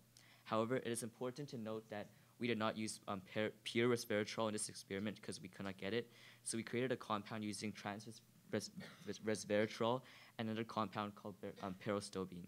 Resveratrol is a natural phenol and an organic compound, and peroxidobene has 2 methyl groups added to the chemical structure of resveratrol. So our research question was, which filtration method will be the most effective in removing harmful pesticides from water? And by comparing the combination of silver nanoparticles and activated carbon with activated carbon by itself, we can determine which method is the most effective. And our hypothesis was that the combination of activated carbon and silver nanoparticles would be the most useful and effective in filtering out the model pesticide compounds from the water. And the reason we made this hypothesis was that in a paper published by ACS, a group of researchers were able to filter out the pesticide lindane from water with a success rate of 99.9% using a nanocomposite of reduced graphene oxide and silver nanoparticles. And we thought that silver nanoparticles with the support of activated carbon would be able to be the most effective at filtering out these model pesticide compounds from water. So our first step in basic experimenting was to create the 2 solutions containing our model contaminants, being tryptophan and resveratrol, in which we created 3 different concentrations of each to test our filtration on. Next, we synthesized our silver nanoparticles as one of our filtration methods, and where we combine a sodium citrate solution with silver nitrate solution, heat up for like 80 degrees Celsius, and remove the solution containing our newly formed silver nanoparticles. And the nanoparticles themselves resembled the solution B the most, which is about the mid-range size of about 70 nanometers. So next, we got 2 separate beakers and filled the first beaker up with tryptophan and the second beaker with resveratrol. We then used pipettes to transfer the solutions into the vials containing carbon, silver, and mixed filtration methods. Later, we put this new mixed solution through syringes with filters attached and transferred the filter solutions into new vials. Well, this is a control color group change. We can see that all vials from A to F change from black to clear. This was due to use of activated carbon. Here is our tests, and this was after filtration, and each one had different molar concentrations. For a silver color change chart, we can observe that A to F changed from pale yellow to clear, whereas D to F had no change at all, sorry. This was due to the fact that silver nanoparticles did not work as well as activated carbon. And for a final chart, we can see that the concentration, all vials from A to F changed from opaque black to clear, and we will later explain why. So by comparing the results from the UV-Vis spectrophotometer to the spectrum curve shown above, we can determine the concentration of remaining tryptophan and resveratrol in the vials. And as you can see in the spectrum curves, the absorbance spectrum of resveratrol peaks at a wavelength of 305 nanometers, and the absorbance spectrum of tryptophan peaks at a wavelength of 280 nanometers. From our results, we can see that from these graphs, the activated carbon method was able to filter out most of the tryptophan in the solutions, and in particular, it was the most successful in filtering out tryptophan from the 0.00024 molar solution, which indicates that there is most likely a limit to the amount of tryptophan that activated carbon can filter out. And there's also a clear trend in the amount of tryptophan that was filtered out, as the results correlate with the initial concentrations of these solutions. For the silver nanoparticles method, we can see that there is clearly a concentrated amount of tryptophan still remaining in the filtered solutions. Although we did not expect the silver nanoparticles to be able to filter out any of the contaminants by itself, we tested this in order to verify this hypothesis. And in this graph, we can see that there is still a trend in the concentration of tryptophan remaining. Looking at the tryptophan filtration graph, representing basically how we filter through activated carbon and silver nanoparticles, you can see that where the peaks were suspected to be like in the last graphs, there are no peaks. In fact, they are relatively flat, meaning that after filtration in the remaining vials, you can see black to white, there was no tryptophan left in the filtered solution. And for our first resveratrol filtration using activated carbon, in the 2 smaller concentrations, you can see that the lines both were flat, meaning that there were no resveratrol left. It's also nice to note that in the higher concentration, with 0.01 molars, there was still a peak, but not where it was expected, because we did not use pure resveratrol, meaning that the other compound may have had an effect, and that was what was detected instead of resveratrol. And for our resveratrol filtration using silver nanoparticles, you can see that this graph resembles the original UV-Vis graphs about closely resembles the resveratrol graphs from the UV-Vis, showing that the silver nanoparticles again did not work in filtering anything out. So as for the filtration of resveratrol through the combined method, we can see here that most of the resveratrol was effectively filtered out. For the 0.01 molar solution, the small amount of resveratrol that was not filtered out can actually be accommodated by the fact that we ran out of silver nanoparticles towards the end of our experiment. And since the 0.01 molar solution vial was the last vial we had to fill, it received a smaller amount of silver nanoparticles compared to the other 2 vials. And in future experiments, we should make sure that we have an equal amount of silver nanoparticles per vial.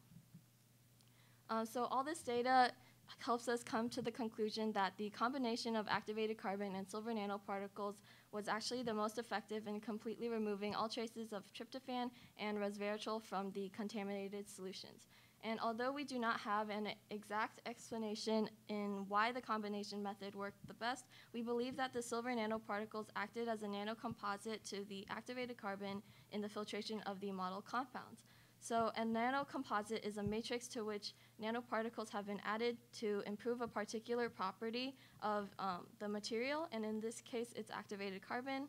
But even though our hypothesis is supported by the results, in the future we should perform multiple trials in order to verify our data, and also we should run our original unfiltered vials through UV vis so that we can compare the unfiltered data with the filtered data. So from our experiment, we can conclude that our hypothesis that the combination of activated carbon and silver nanoparticles would be the most effective was correct. And then some things that we could do in the future is first to use pure resveratrol instead of the combination with pterostilbene and see what effect that has on our experiments. And then also to test with the original pesticides instead of using model compounds to see exactly how these filtration methods work on actual pesticides. And then lastly, we plan on using, trying out different types of nanoparticles, since this time we only use silver nanoparticles, and to see what kind of filtration methods they can provide for filtering out contaminants from water. That's it.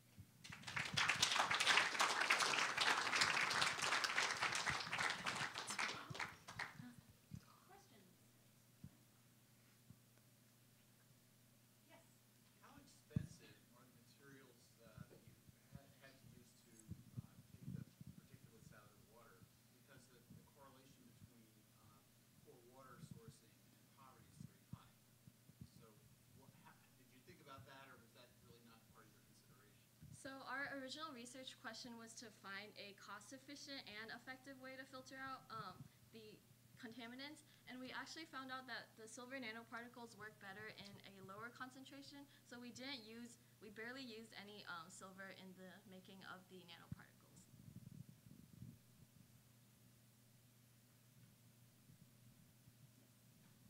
So in the kind of experimental setup, you talked about you use kind of like a filter on the syringe, right? And like push your liquid through the filter. What's the purpose of that?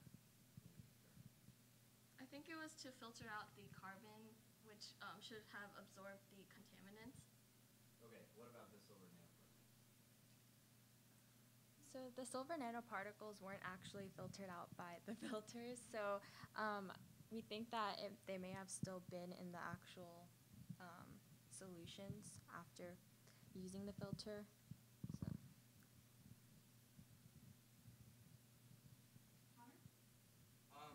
Just kind of a follow-up question to that. If the silver nanoparticles are still in the solution, would that have any, like, I guess, would that do anything? Would that have any adverse effects on, like, health of anyone who would then go on and drink the water?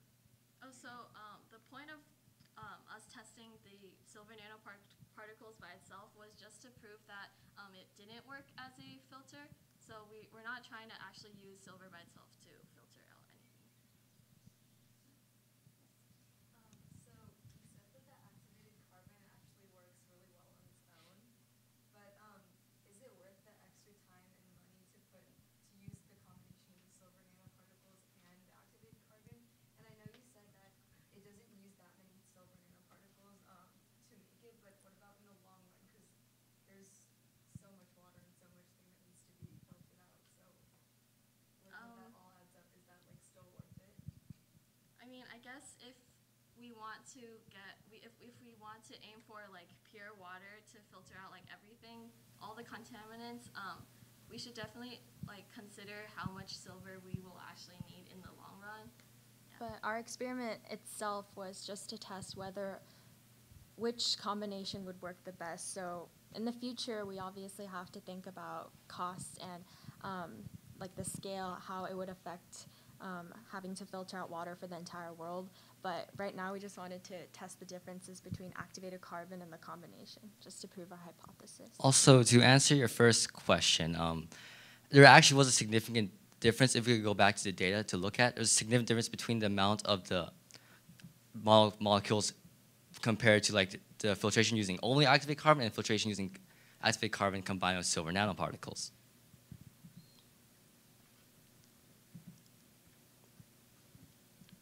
With this trend showing like there's nothing left as the it all resonates where it's supposed to be zero, but and with the only using activated carbon, there's still like a detectable amount left after. We have time for one more short question. So, yes. You may have already mentioned this, but why did you use silver nanoparticles in particular instead of like gold nanoparticles? Well, silver is well known for filtering bacteria, so we're trying to know if it would also work with pesticides. It was just like a thought.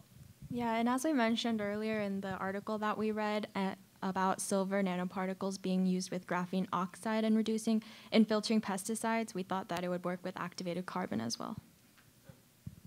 All right, thank you guys.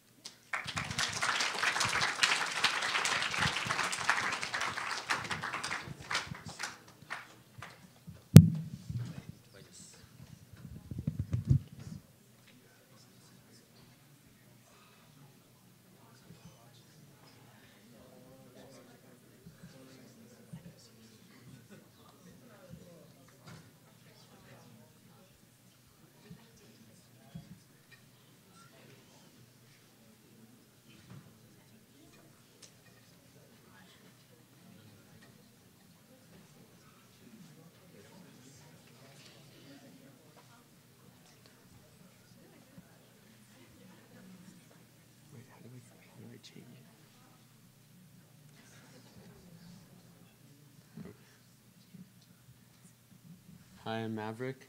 I'm Angela. I'm Tiffany. I'm Noni. I'm Vincent. And basically our experiment was on the effect of oleic acid percentage in ferrofluids on their thermal conductivities. So what is ferrofluid? Ferrofluid is a fluid containing suspended nanoparticles called magnetite that react and create spikes when in the presence of a magnetic field. So ferrofluids were first created by NASA scientists in order to load fuel into spacecrafts. Some of the present-day applications include brakes, engines, motors, and speakers since they reduce friction. And basically the purpose of our experiment is to find whether oils are more thermally conductive than water. And so you might be asking the question, why ferrofluid? Ferrofluids are high in thermal conductivity, meaning they transfer heat at a faster rate. And they also are used in speakers to prevent them from overheating. Ferrofluids are also more effective than normal dampers, and they significantly reduce the effect of outside vibrations. So on this diagram, you can see that ferrofluids are coated around the voice coil, and they do that so that they can hold the voice coil in place using magnetic forces, and so that when the voice coil is heated up, when it expands, it doesn't scrape the top plate, because if it does, then that would ruin the speaker. So for our experiment, we hypothesized that the least thermally conductive ferrofluid would be the one containing 80% oleic acid, and we also used 100% pure oleic acid for our surfactant, which prevents the clumping of our nanoparticles. And the reason why to which we predicted that is because oleic acid is less thermally conductive than water, and it also is a larger capping agent, or like a capping layer as a surfactant, and it would thermally insulate our nanoparticles. Over there to the right, you can see the molecular structure for oleic acid. And for our experiment, we used olive oil, which contained 80% oleic acid, and canola oil, which contained 62% oleic acid. And the reason why we chose oil as the base for our ferrofluid to test is because currently used water-based ferrofluids are or they require a toxic surfactant, which would lead to contamination of I guess, toxic waste. It would lead to toxic waste. And for our oil-based ferrofluids, we would use oleic acid, which can be found in normal cooking oil, and that would not, and we could pour it down the drain without causing like contaminants or toxic waste. In order to make our ferrofluid, we first combined our FeCl2 and FeCl3 into solution form, and we swirled it and added ammonium hydroxide to suspend our nanoparticles into the liquid. And after that, we put magnets on the bottom of the beaker in order to settle our nanoparticles, and the excess liquid would then be poured out into our waste container, and with the magnet on the bottom to prevent the magnetite from falling out. And we would then pour out our remaining magnetite into a weigh boat and put on a surfactant. We would put on oleic acid for our oil-based ferrofluids, and we would put on tetramethyl ammonium hydroxide for our water-based ferrofluid. And after mixing it into like a homogeneous solution, we would see something like the picture all the way to the right, and that was actually the picture for our water-based ferrofluid that we did in the beginning of our experiment. Okay, so in order to measure the thermal conductivity of our ferrofluids, we first had to calculate the power of our hot plates. So to do this, we placed 50 milliliters of water into an Erlenmeyer flask, and then we set our hot plate to 200 degrees Celsius. Then we calculated the power, knowing the specific heat of water is 4.18, using Q equals C delta T. So in order to have enough fluid for our thermal conductivity calculations, we needed to dilute our ferrofluids. So we put 3 milliliters of ferrofluids into 4 different Erlenmeyer flasks. And for one of them, we used water, and for the rest, we used oil. For the one with water, we only put water, obviously. And then for the other ones, for the 63% oleic acid, we put more canola oil than olive oil. For the 67% oleic acid, we put equal amounts of canola and olive oil. And then for the 80% oleic acid flask, we put only olive oil, so no water or canola oil. And then to measure our thermal conductivity, we put our flasks onto a hot plate that was heated to 200 degrees Celsius. And then we put a test tube with 3 milliliters of water inside, and then a thermometer. And then we measured the time it took to reach, for the water to reach 60 degrees Celsius. And then to calculate our thermal conductivity, we used unit analysis. So we found the power of the hot plate, and then we divided that by the temperature change times the distance, which we found to be 2.5 centimeters, and the time it took for each ferrofluid to conduct heat to the water to 60 degrees. So this is what we expected to see from our experiment. So at first we expected to see that the ferrofluid containing the highest percentage of oleic acid would take the longest time for the water to heat up to 60 degrees Celsius. That would mean that it was the least thermally conductive. And we also expected to see that the water-based ferrofluid would take the shortest amount of time, meaning that it's the most thermally conductive. So this is a table with our results that we recorded.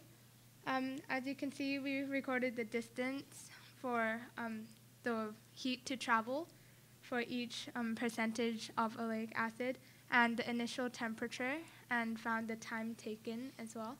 And from that, we calculated the heat flow and the specific heat, and then calculated the thermal conductivity, as Angela has told you about. And to the right, the thermal conductivity column is highlighted. This is because, well, for one, it's also like our aim to calculate the thermal conductivity, and also it shows clearly that the percentage of oleic acid that has the highest thermal conductivity is 0% oleic acid, whereas the other percentages are much lower and quite similar to each other as well. So we plotted a graph, and This shows, again, that the 0% of oleic acid has the highest heat flow, and whereas the other ones are lower and quite similar. And this suggests that the presence of oleic acid in our ferrofluids causes the thermal conductivity to lower. And you can see there's not much difference between the 63% oleic acid, 67 and 80% oleic acid, the heat flow of that. And so this suggests that unlike what we thought before, the different levels of oleic acid does not affect the thermal conductivity as much as we would have thought. So, other from the results Nani just stated, we've came to several conclusions. First, we needed a higher concentration of nanoparticles, magnetite, in our ferrofluids. So, as you could have seen in the previous slides, we had to dilute our ferrofluids in order to measure their thermal conductivity. And second, as a surfactant, oleic acid did not work as well as tetramethyl ammonium hydroxide did. Third, the linoleic acid in the canola oil could have affected our experiment. So in the previous slide, you could have seen that the 3 different percentages of oleic acid, which is this side, did not differ significantly. That could also been affected by the linoleic acid in the canola oil. And finally, we had some confusion on what surfactant we should have used for our oil-based ferrofluids. And we've listed several possible improvements. First, we could have controlled more variables. From the table you've seen, our initial temperatures of our ferrofluids differed. So if we could have controlled that, our experiment could have been more precise. Second, we could have used more precise ways to calculate the heat flow, which is the thermal conductivity. For example, a lot of sources suggested the hot wire method, but we did not. We could have attempted that in the future. Next, we could try not to dilute the ferrofluid, but dilute the surfactant, since that is what is actually preventing the ferrofluids from clumping. And finally, we could repeat our experiment for more reliable results. Here are our future outlooks. We could use different metals, like those listed above, to make the ferrofluid, trying to test the differences. And we could measure and improve other properties other from thermal conductivity that could also be advantageous for speakers such as viscosity in our ferrofluids. And finally, we could use and develop on creating more efficient ferrofluid speakers. Thank you.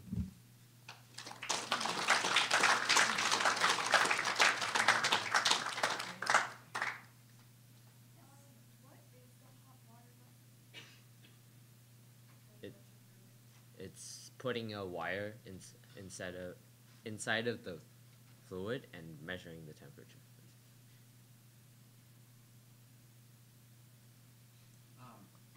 You guys talk about, like, in olive oil, right? You said it's 80% oleic acid. What's the other 20%? Possibly linoleic acid or linoleic acid. So that's why we've listed that it could have affected our experiment. Did you test the ferrofluid to see if it retained any of its ferrofluidic properties after you put oil in it? Most did not. They're still magnetic, but they wouldn't spike, basically. I have a follow-up question to that, I guess. Would it be, would something that you'd be interested in looking into in the future be like looking at your nanoparticles, kind of like what some of the other groups had showed, like taking SEM images of them, and then, you know, you could maybe get some information about how your surfactant is actually behaving? Is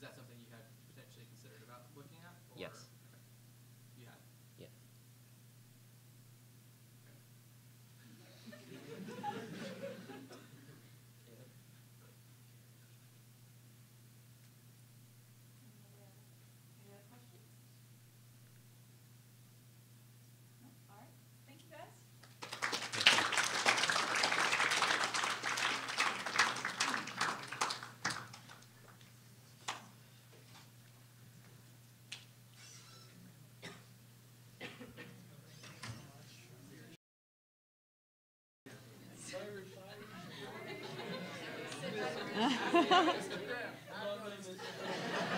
back, I swear.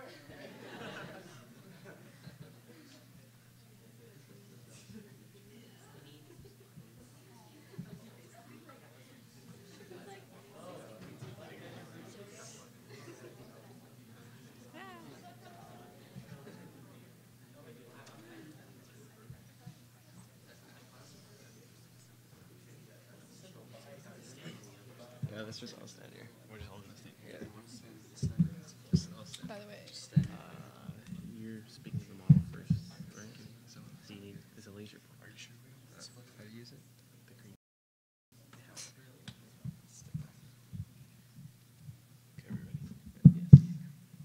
Okay, so I'm Connor. I'm Helen. I'm Francesco. I'm Chihan. I'm James. And this is our project, the development of a magnetically actuated magnetite nanoparticle infused biopolymer. In other words, it's a walking gel.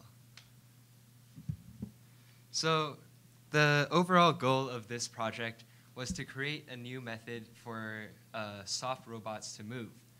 Now, soft robots differ from regular robots in that the body of the robots contain zero or minimal hard parts.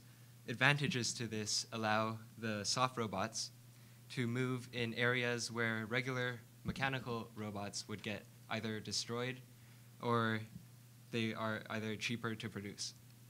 So this is a diagram of a robot that we would like to eventually create. So here is the body of the robot, which is created out of a biopolymer gel. And then we want to infuse a magnetic material into this gel to move it with electromagnets. So our hypothesis for this experiment was that if we add tetramethylammonium hydroxide, a magnetite coated in tetramethylammonium hydroxide, we could make a gel that could be a biopolymer gel that could be controlled with magnetic fields. So our whole goal in this was kind of to develop that biopolymer and test it and see if we could actually make this into a gel that could move. So yeah, the scope of our experiments on this was basically just the preliminary testing to the kind of design James was talking about. So we actually did not go into this project blind. There's been a little bit of research on magnetite-infused biopolymer gels, specifically in carrageenan, which is something that we tested. This article was probably our biggest resource. It just basically is an article that proves that you can suspend magnetite particles in a gel, and it works. So for the first step of our experimental design, our first step was to see if we could, in fact, suspend the magnetite particles, which is ferrofluid.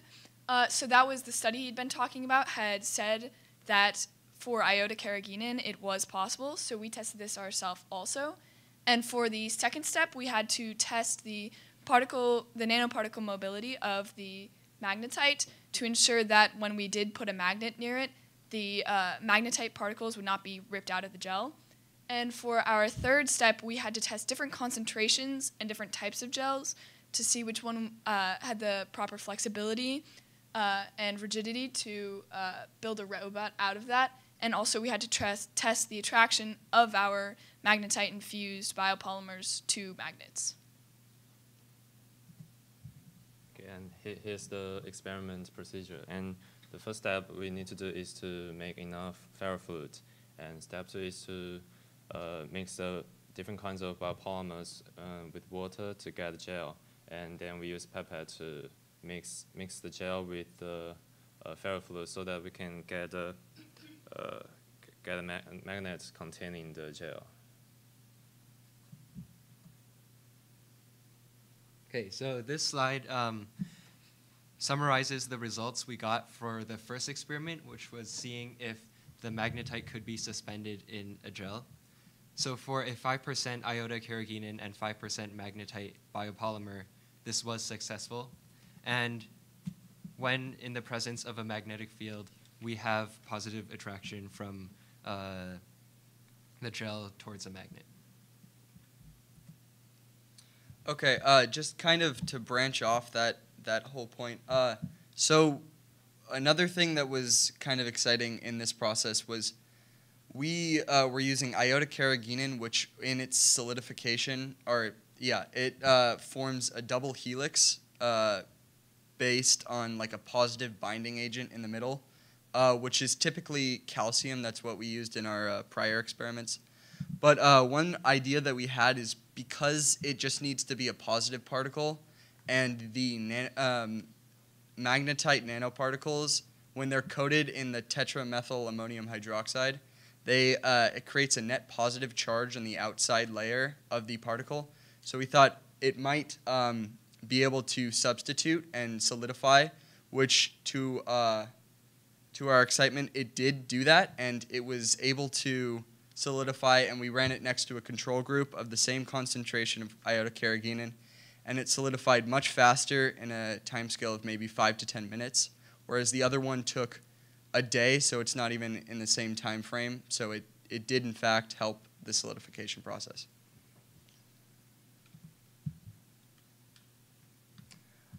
So just going into our second experiment, we had to, again, test the particle mobility. So basically, if the particles would rip themselves out of the gel when they were put next to a magnetic field for an extended period of time. And they did not do that, so the gels can be long-lasting, in other words. The other part of this second experiment process was we tested a bunch of different materials. Specifically, we tested agar, agarose, gelatin, so like jello, and iota carrageenan, which I mentioned previously. And we figured out that iota carrageenan had the kind of properties that we were going for. So it had a pretty good flexibility, and it also was tough enough to where it wasn't gonna like mush in your hands, pretty much. So for the different gels, we tested originally 5% concentrations. And out of the 4 gels we tested, the agar gel didn't really work out that well. But of the other 3 gels, the gelatin was very soft, so we couldn't even pick it up without it crumbling in our hands. The iota carrageenan, originally at 5%, was flexible and it was a good gel, but we needed it to be a little bit stronger. And the agarose was very strong, but very brittle. So if you tried to fold it, it would just break. So we used the Young's modulus equation to calculate how much stress these gels could take. And to use it, in the equation, you stack pennies, and you take the number of pennies and plug it into the whole equation to find out the stress that you put on the gel. So this is a diagram showing how we tried to test the attraction of the gel to the magnet. So what we did is up here we had a magnet, and we measured along a ruler to see how far away it was from the gel. And see, the gel here is sitting on top of a phone, and phones can actually test magnetic fields nearby. And so this is actually an app that we use to test the magnetic field.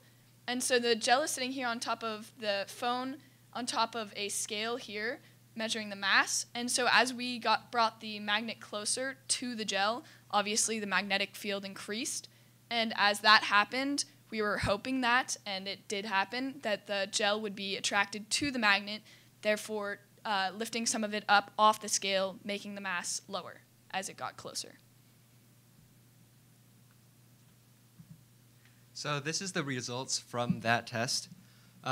We tested, first, this is the applied magnetic field versus the attractive force towards the magnet. So we have that force here and the applied magnetic field along the x-axis. The blue line you see here is the 20% magnetite concentration gel, and the red line is the 10%. What we see here is that the magnetic properties are very similar, even when you vary the concentration between the two. However, the only difference is as the concentration gets higher, we have a proportional increase in force. And in summary, and in our experiment, the TMH can act as calcium to form the solidified gel. So we can assume that this is because of the positive charge. And in our experiment, the magnetite can suspend in the gel successfully. And after testing several kinds of gel, we found that the 10% outer carrageenan gel was the most ideal gel for our experiment. And we can also check them by using the magnets. So in the future, if we could develop this experiment further, we would want to test different walking geometries. So by that, like change the shapes of the feet to see which shape would be the most effective for making the gel actually walk. And we would use electromagnets placed on the body of the gel to control one side at once so that it would move and kind of take steps forward. And we would develop different walking gaits too to see like how, or like see how the robot would walk in a sense. Thank you. Thank you. So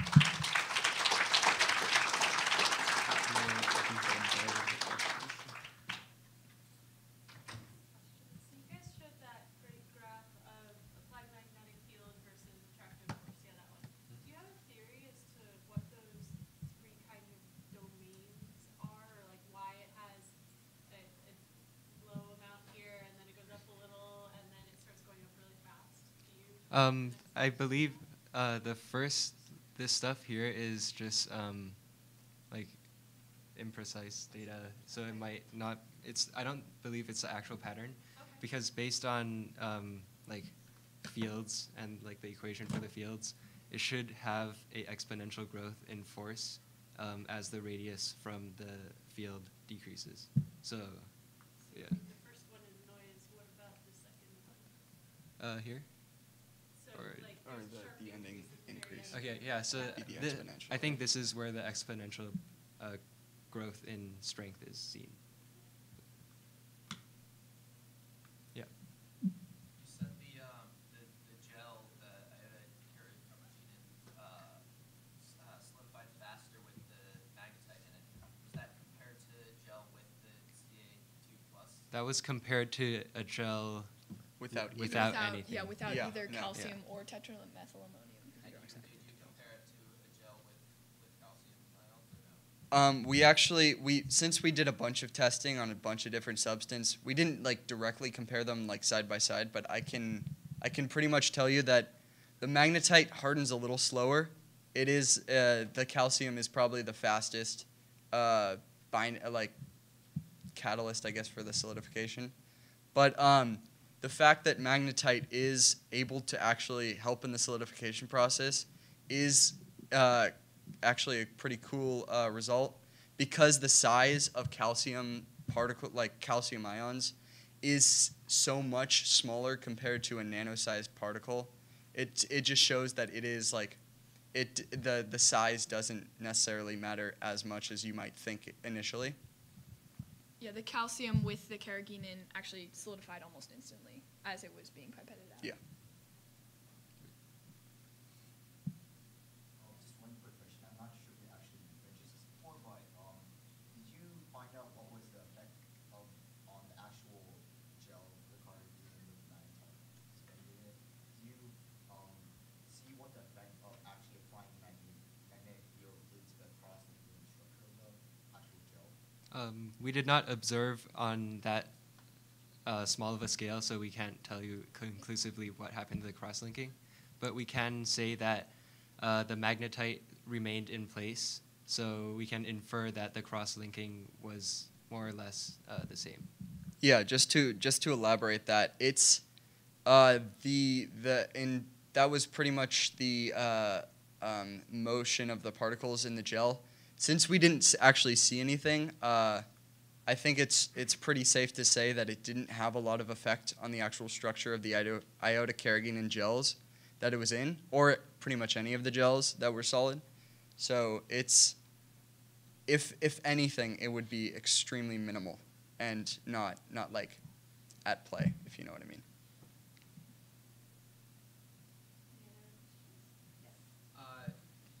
How do you anticipate changing the nanoparticle size affecting, or how do you anticipate changing nanoparticle size would affect your attractive force versus magnetic field?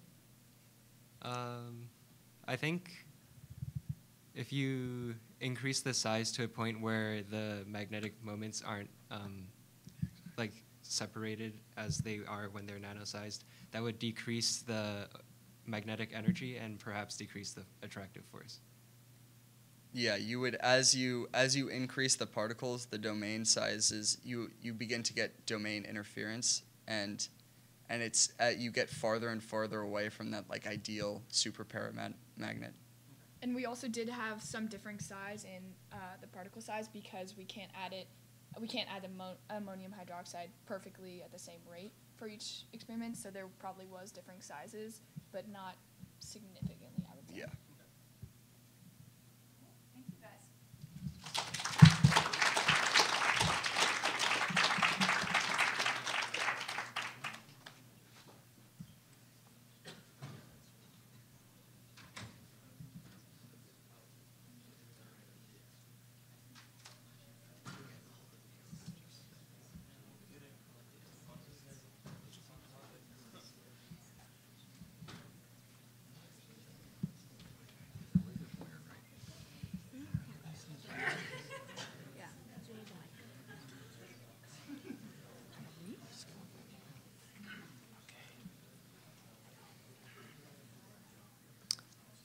Okay, so hello everyone, I'm Michelle. I'm Ray Kong. I'm Carson. I'm Peter. And we tested the cooling properties of ferrofluids depending on their nanoparticle size. So, if you guys don't know enough, ferrofluids, so what are they? Ferrofluids are paramagnetic, meaning that the ferrofluid itself won't attract anything, but when there's an applied magnetic field, the ferrofluid will be attracted to it. And as for its components, well, there's the actual magnetic nanoparticle, which we use magnetite, and it's also suspended in a carrier fluid, usually like an oil. And we also use a surfactant, which is like this soapy substance that coats each nanoparticle to prevent them from making little clumps. So what are some common uses for ferrofluids? Well, in the future, some potential uses for them could be for cancer treatment, such through both drug transfer and magnetic hyperthermia. And what magnetic hyperthermia is essentially you would inject a ferrofluid into tumor cells and use alternating magnets to create heat, which would essentially destroy those cells without harming nearby cells. It could also be used for some spacecraft propulsion in the future, but some uses right now for it are for friction decreasing agents and for cooling in speaker systems, which is what really caught our attention and what we did our experiments on. So to elaborate on more what Carson was talking about speaker cooling, is that there's kind of a cycle of cooling that happens within the system. Basically, there's an electromagnet and there's a heat sink. And when the temperatures of the ferrofluids increase, their magnetism decreases in proportion. So because of that, the cold ferrofluids are more attracted to electromagnetic, while the hot ferrofluids are pushed away towards the heat sink. What the heat sink does is basically absorbs the heat of the hot ferrofluid, and basically it repeats this cycle of cooling over and over again. So our question is that how do ferrofluids with different nanoparticle size influence the cooling system? So the time the cooling down, we think it might be influenced by the nanoparticle size of the ferrofluids. We think about this because we think if we figure out this question, maybe we can do something to improve the speakers, the cooling down system in speakers. Yeah. So our guess is that ferrofluids with larger nanoparticles are can cooling down more faster. Can cooling down faster. We think this is because the ferrofluids with larger nanoparticles have more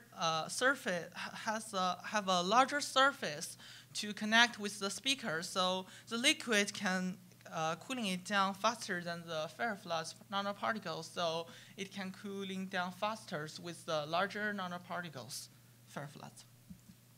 So how do we determine the size of a nanoparticle? Well, first we have to use a scanning electron microscope, or an SEM, And essentially what this is, it's a gigantic microscope that sends a beam of electrons that plots images of nanoparticles, and you're able to see up to 10 nanometers small on what you're looking at. And for our nanoparticles, we had varying sizes in our bigger nanoparticles. We weren't able to pick up our smaller nanoparticles between the two experiments that we did because they were either too small or the solution was too dilute. But for our bigger nanoparticles, we were able to measure the smaller ones being 10 nanometers, and those big clumps in the middle are about 25 nanometers big. So during the experiment, we added 2 milliliters of ferrofluid into the medium-sized vials, and then we heated up waters and the small vials to the certain temperature at the same temperature. And then we placed 2 milliliters of hot water into the smaller vial and waited until the water was 45 degrees. And then we put the small size vial into the medium one. From there, we started timing how long it will take for the water to reach 35 degrees. We recorded the temperature of the water every minute and stopped the timer when it reached 35 degrees. And we did this with a small and large nanoparticle ferrofluids. Our control was placing the vial with water into an empty medium-sized vial, basically letting the water cool by air. So these are our results. And from this graph, you can see that the water in each trial started at 45 degrees. The control, which was a small vial of hot water placed in, well, a large vial of nothing, took the longest to reach 35 degrees at 6 minutes and 58 seconds. So this blue line. The ferrofluid in which the smaller nanoparticle, the ferrofluid with the smaller nanoparticles in orange came in second at 6 minutes and 16 seconds. It actually performed quite similarly to the control, yet I think there is a difference because it had a difference of 42 seconds. But you can really see the difference with the third ferrofluid, which had the largest particles, which is in gray right here. It reached 35 degrees within 4 minutes and 43 seconds, which is actually more than 2 minute difference than the control. And the water also cooled down at a much faster rate. So what does this what do these results tell us? Well, we know it essentially confirmed our original hypothesis and told us that the bigger the nanoparticle size is, then the faster the cooling rate will be. Here are some limitations for our experiment. One of them is the bulk size, which refers that a single nanoparticle is different than the gathering of nanoparticles. They have different characteristics, so if other science groups intend to do further researches based on our results, it might not work accurately. And the next problem of our experiment is the limitation of our number of samples. Because of our limiting time, we only did 2 samples. So if we looking forward to get more accurate results, we need more. And the third one is the room temperature. The hot water cooled down by the ferrofluid was also cooled by the relatively cold air meanwhile. So our data might be influenced. So here are some ways we can further enhance our results. The first one is to increase the amount of volume you have for our ferrofluids. So when we were testing it, not all of our vial was basically surrounded by the ferrofluid. However, if we use a larger volume of ferrofluid, then more of the heat would be transferred to the ferrofluid instead of the outside surroundings, giving us a more accurate data on how heat transfer happened between the water and the ferrofluid. Another idea we had was using multiple different sizes of nanoparticles. Because we only had 2 samples, we had a fairly limited amount of data. But if we had more different sizes of nanoparticles, we would have a more accurate image or trend of what would be going on as nanoparticle size varied. So what are we going to do to perfect our experiment is that we'll test other characteristics of ferrofluids that might affect cooling. So that means we just can make it more exactly the data. And we will test ferrofloods used in real-life situations. That means we are going to just make it the real effect in our daily life and just in speakers, and we will consider possible downsides of using ferrofloods with larger nanoparticle size. So we are going to just make more ferrofloods and just test them, and we'll get more data and we can just use them. Thank you.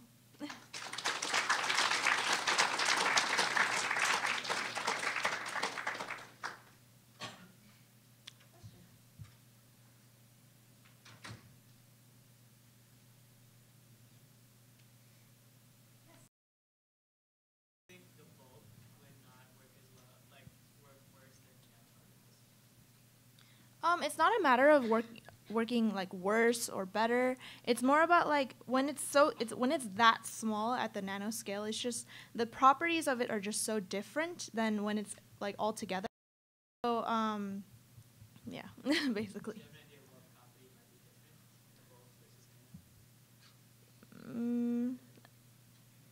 Well, it's hard. It's hard to test, and well, as of now, I don't. Yeah.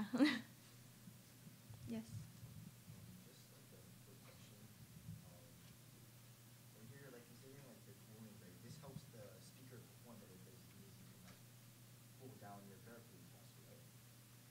Correct. Doesn't that mean it also heats up faster too? Well, it allows it to go through those cycles more quickly, so then that means the cooling can also occur more faster.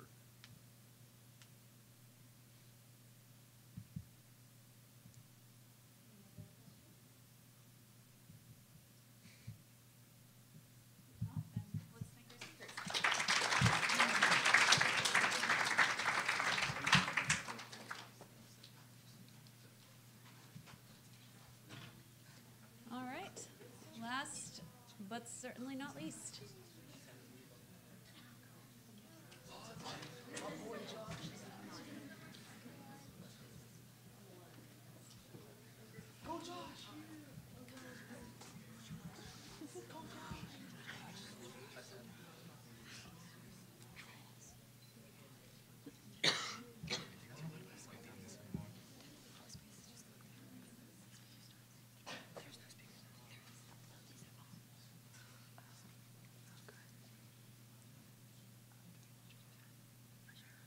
Hi, I'm Anita. I'm Amy. I'm Joshua. I'm Anna. I'm Rowena. So in this research project, we tested the capability of 3 common sugar indicators in at beads to develop a portable indicators for sugar levels to benefit diabetics. So type 2 diabetes is a disease caused by insulin resistance. Insulin is a hormone that regulates blood sugar levels. As you can see from the schematics here, normal people could absorb glucose into their body systems. However, for those with insulin resistance, they could not absorb glucose, and the glucose would remain in their bloodstreams. As a result, they would have high blood sugar levels. Currently, there are blood glucose meters that measure the level of sugar in their blood. However, it only measures the sugar level of their blood after their consumption. We believe that by developing a sugar indicator to test sugar level in food, diabetes can get a better idea of the amount of sugar that their food contains before their consumption. So assay beads are beads that have nano-sized pores, and they observe the solution that they are placed in. So in our experiment, we're using assay beads to observe indicators, which are substances that change color when they react with sugar. The 3 indicators we used are the Amplex red, Benedict solution, and Fehling solution. The Amplex red turns pink when it comes in contact with sugar, and the Benedict solution turns yellow. The Fehling solution also turns yellow and then red later. So we have 2 research questions. The first one is, which assay bead is the most effective at detecting sugar content? And the second question is, to what extent can these assay beads effectively and safely detect sugar content in ripe and unripe fruits, and also different fruit mixtures as well? We hypothesized that Amplex Red will be the most effective at detecting sugar content because the particle sizes fit the nanopores in the beads nearly perfectly, while the Benedict's and Failing solution, they have slightly smaller particles than the nanopores, so there's a slight chance that they'll possibly come out of the nanopores, which makes it less effective. However, for all of these, we expect to see a wide range of colors with obvious difference showing between higher and lower sugar concentrations. Our experiment will benefit diabetics by allowing them to have an effective, safe, and easy method to detect different sugar concentrations when eating food to promote a healthier lifestyle. As you can see here, this is an overview of our experiment, and we will be testing. We tested 4 different concentrations of sugar solutions: 0.2, 0.4, 0.6, and 0.8 molars. And all of these will be tested with 3 indicators. The first one being a solution of Amplex Red, glucose oxidase, and horseradish peroxidase, Benedict solution, and Failing solution. And as an extension to this experiment, we'll be testing on ripe and unripe bananas, and also the mango agogo smoothie from Jamba Juice to actually see if the beads will work in real life situations of testing food. For the first part of the experiment, we did our experiment on the Amplex Red solution. As said before, we left our absorption polymer beads in the solution for approximately 20 minutes for it to absorb the solution. Later, we placed them into samples of our sugar solutions, which we later obtained data from. On the second part, we used the Benedict solution, which, again, we left our absorption beads inside for it to absorb, and we placed them into the vials and lightly heated them for the sugar to actually oxidize. So as shown here, these are the expected colors of our beads after it actually reacts. And for the final part of the experiment, we tested with Failing solution. Again, we left absorption beads to absorb the solution, and we heated it slightly in the sugar solution. And these are the expected outcomes. As shown in this graph on the left, the intensity of the color of the beads containing Amplex Red solution gradually increased along with the increase in concentration. However, when it reached 1 molar, the increase of intensity stopped. Similarly, for the beads containing Benedict solution and Failing solutions, the intensity of the solution's color increased along with the increase of concentration. However, when it reached 0.8 molar, it stopped as well. This indicates a detection range for the beads containing 3 various sugar assays. This means that when the sugar concentration of the solution exceeds the detection range, there would be no further color difference. Furthermore, diffusion behaviors vary among beads containing different sugar assays. The assay particles in beads containing Amplex Red, HRP, and GOX did not diffuse into the sugar solution through the nanopores. And the colors of the beads remain pink. This is because the assay particles for the Amplex Red is the same as the nanopore size. Therefore, it would be hard for them to diffuse out. However, as for the beads containing Benedict solution and Failing solutions, the assay particles diffused into the sugar solutions through the nanopores in the beads, right after they were dropped into the solutions. In addition, yellow precipitates are formed, and the color of the beads remained blue, which means that the reaction happened outside the beads in the solution, but not within the solution as we expected. This is because the assay particles of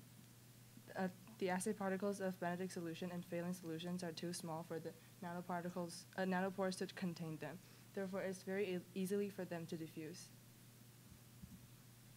So after testing the beads in the sugar solutions with known concentrations, we decided to test these beads in real food to see how effective they would be. So first, we put the Amplex red beads in ripe banana juice and unripe banana juice.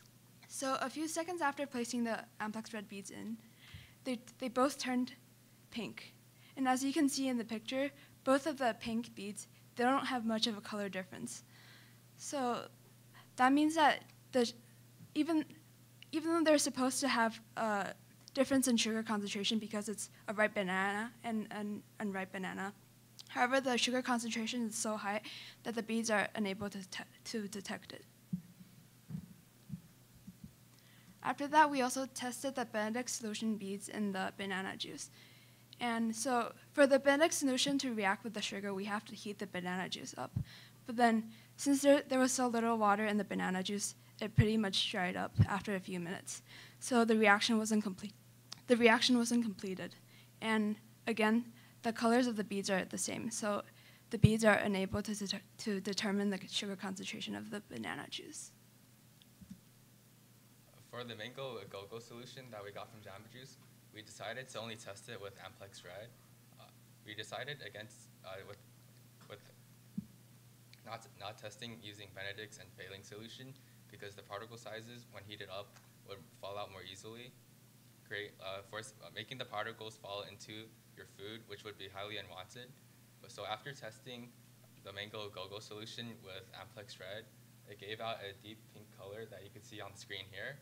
This deep pink color was outside of our detection limit. It was actually above, so we were unable to decide the sugar concentration. So from our experiment, we found out that Amplex Red is the most effective method for indicating sugar. Other indicators diffuse immediately out of the beads during the reaction, but Amplex Red enzymes are the perfect size for the nanopores in the water and the beads. It also doesn't require a heating process, which is more efficient and convenient. Some of the errors in our experiment, or errors and limitations in our experiment, include how we only measured 2 bananas, and in the future we should try more ripe and unripe fruits. The indicators were also unable to detect the concentration differences because they were too high.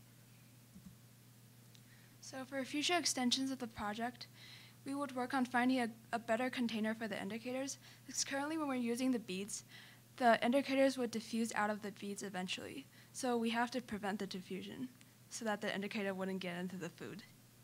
And also we were working on finding a reusable design, because currently if you use the beads and it changes color, it stays that way and you can't use it anymore. So we could find an indicator that has a reversible reaction. And lastly, we need a much wider range of detection because the beads can only detect up to 1 molar concentration of sugar.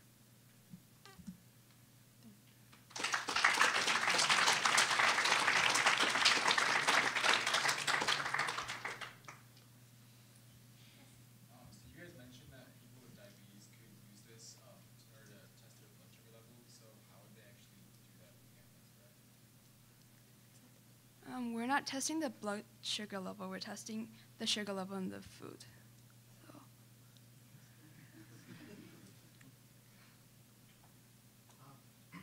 What actually are Benedict's solution and Failing solution? Benedict solution is a solution with different chemicals like copper sulfate and sodium citrate, sodium carbonate. Yeah, and Failing solution contains sodium tartrate and also copper sulfate and many more other chemicals.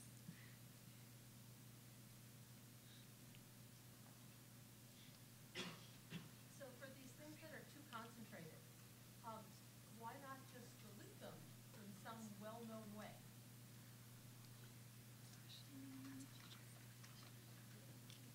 We did think of diluting them, but then we didn't have enough time to do that because our purpose of the experiment is just to test which indicator is the most effective with the beads.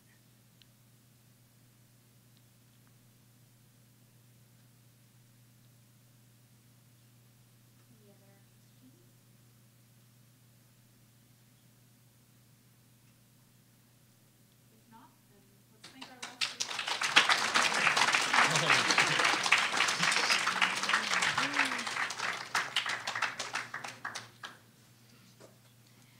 And let's give one round of applause to all of the groups.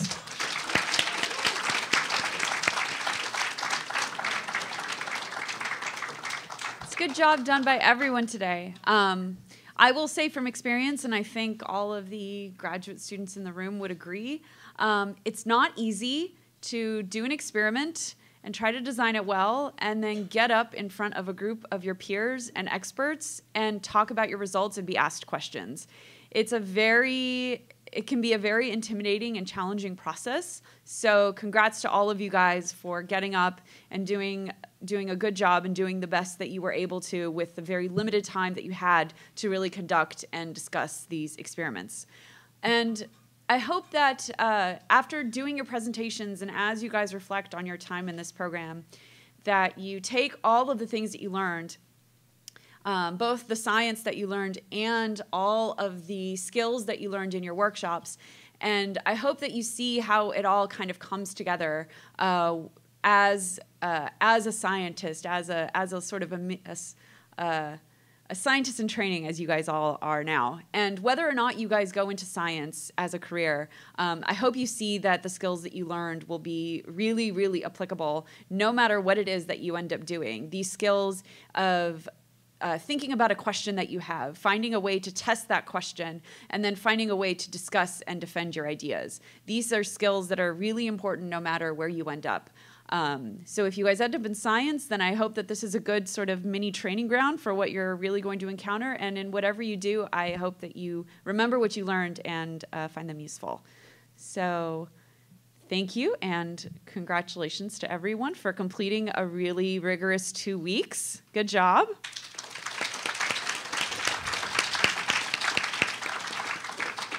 And we have a nice reception for everyone outside. There's some food, some beverages. Before we go into the reception, I would like to just do two things. One, Dr. Sarah Tolbert is here, and I think it would be great if she would come up just for a brief minute and say a few words as the director of the outreach program and really the director of these summer programs as well. And then after that, I'm going to take us all outside under the CNSI sign so we can take a group photo of everyone. So I am attached. Okay, so I just wanted to take 1 second to really acknowledge what you guys have done in the last 2 weeks. We have a number of summer programs that we run through the Nanoscience Institute. Sorry, for introductions. My name is Sarah Tolbert. I'm a professor in the Department of Chemistry and Biochemistry, and the students have all met me because I talked to you guys about a bunch of science. But for other people, I'm the faculty director of this program. And I just want to say, this is a really unique opportunity what you did in the last 2 weeks. So we have other summer programs for our high school students, but those programs are much more defined. We have a set of experiments, you do the experiments, we tell you what to expect. And this is much more open-ended. And doing open-ended science as a high school student is not simple. So I teach a class for graduate students that all these guys, all the people who've been running this program, most of them have taken. And it's got an open-ended project. And this, hurts the brain of graduate students to come up with a new experiment and make it work. And to be doing this at a high school age is just incredibly impressive. And so you guys should give all of yourselves a pat on the back for saying, I've started in the real process of being a scientist, which means saying, what the heck do I do next now? And that is the process that you will go through for your entire life as a scientist, and that's why it's fun to be a scientist, because you are not bored. You are thinking really hard about what should I do to make this come out in a really exciting and interesting way. Have you already acknowledged all the grad student mentors? Because if not... Yes, I did. But okay. Feel free to acknowledge them again. So, okay, so I want to just end by first giving a round of applause to all your grad student mentors. You guys could stand up. You could stand up.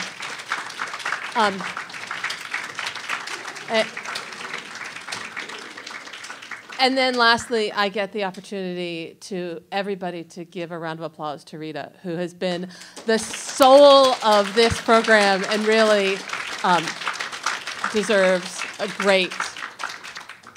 Okay, so now you get, well, I don't know if you get food or picture first.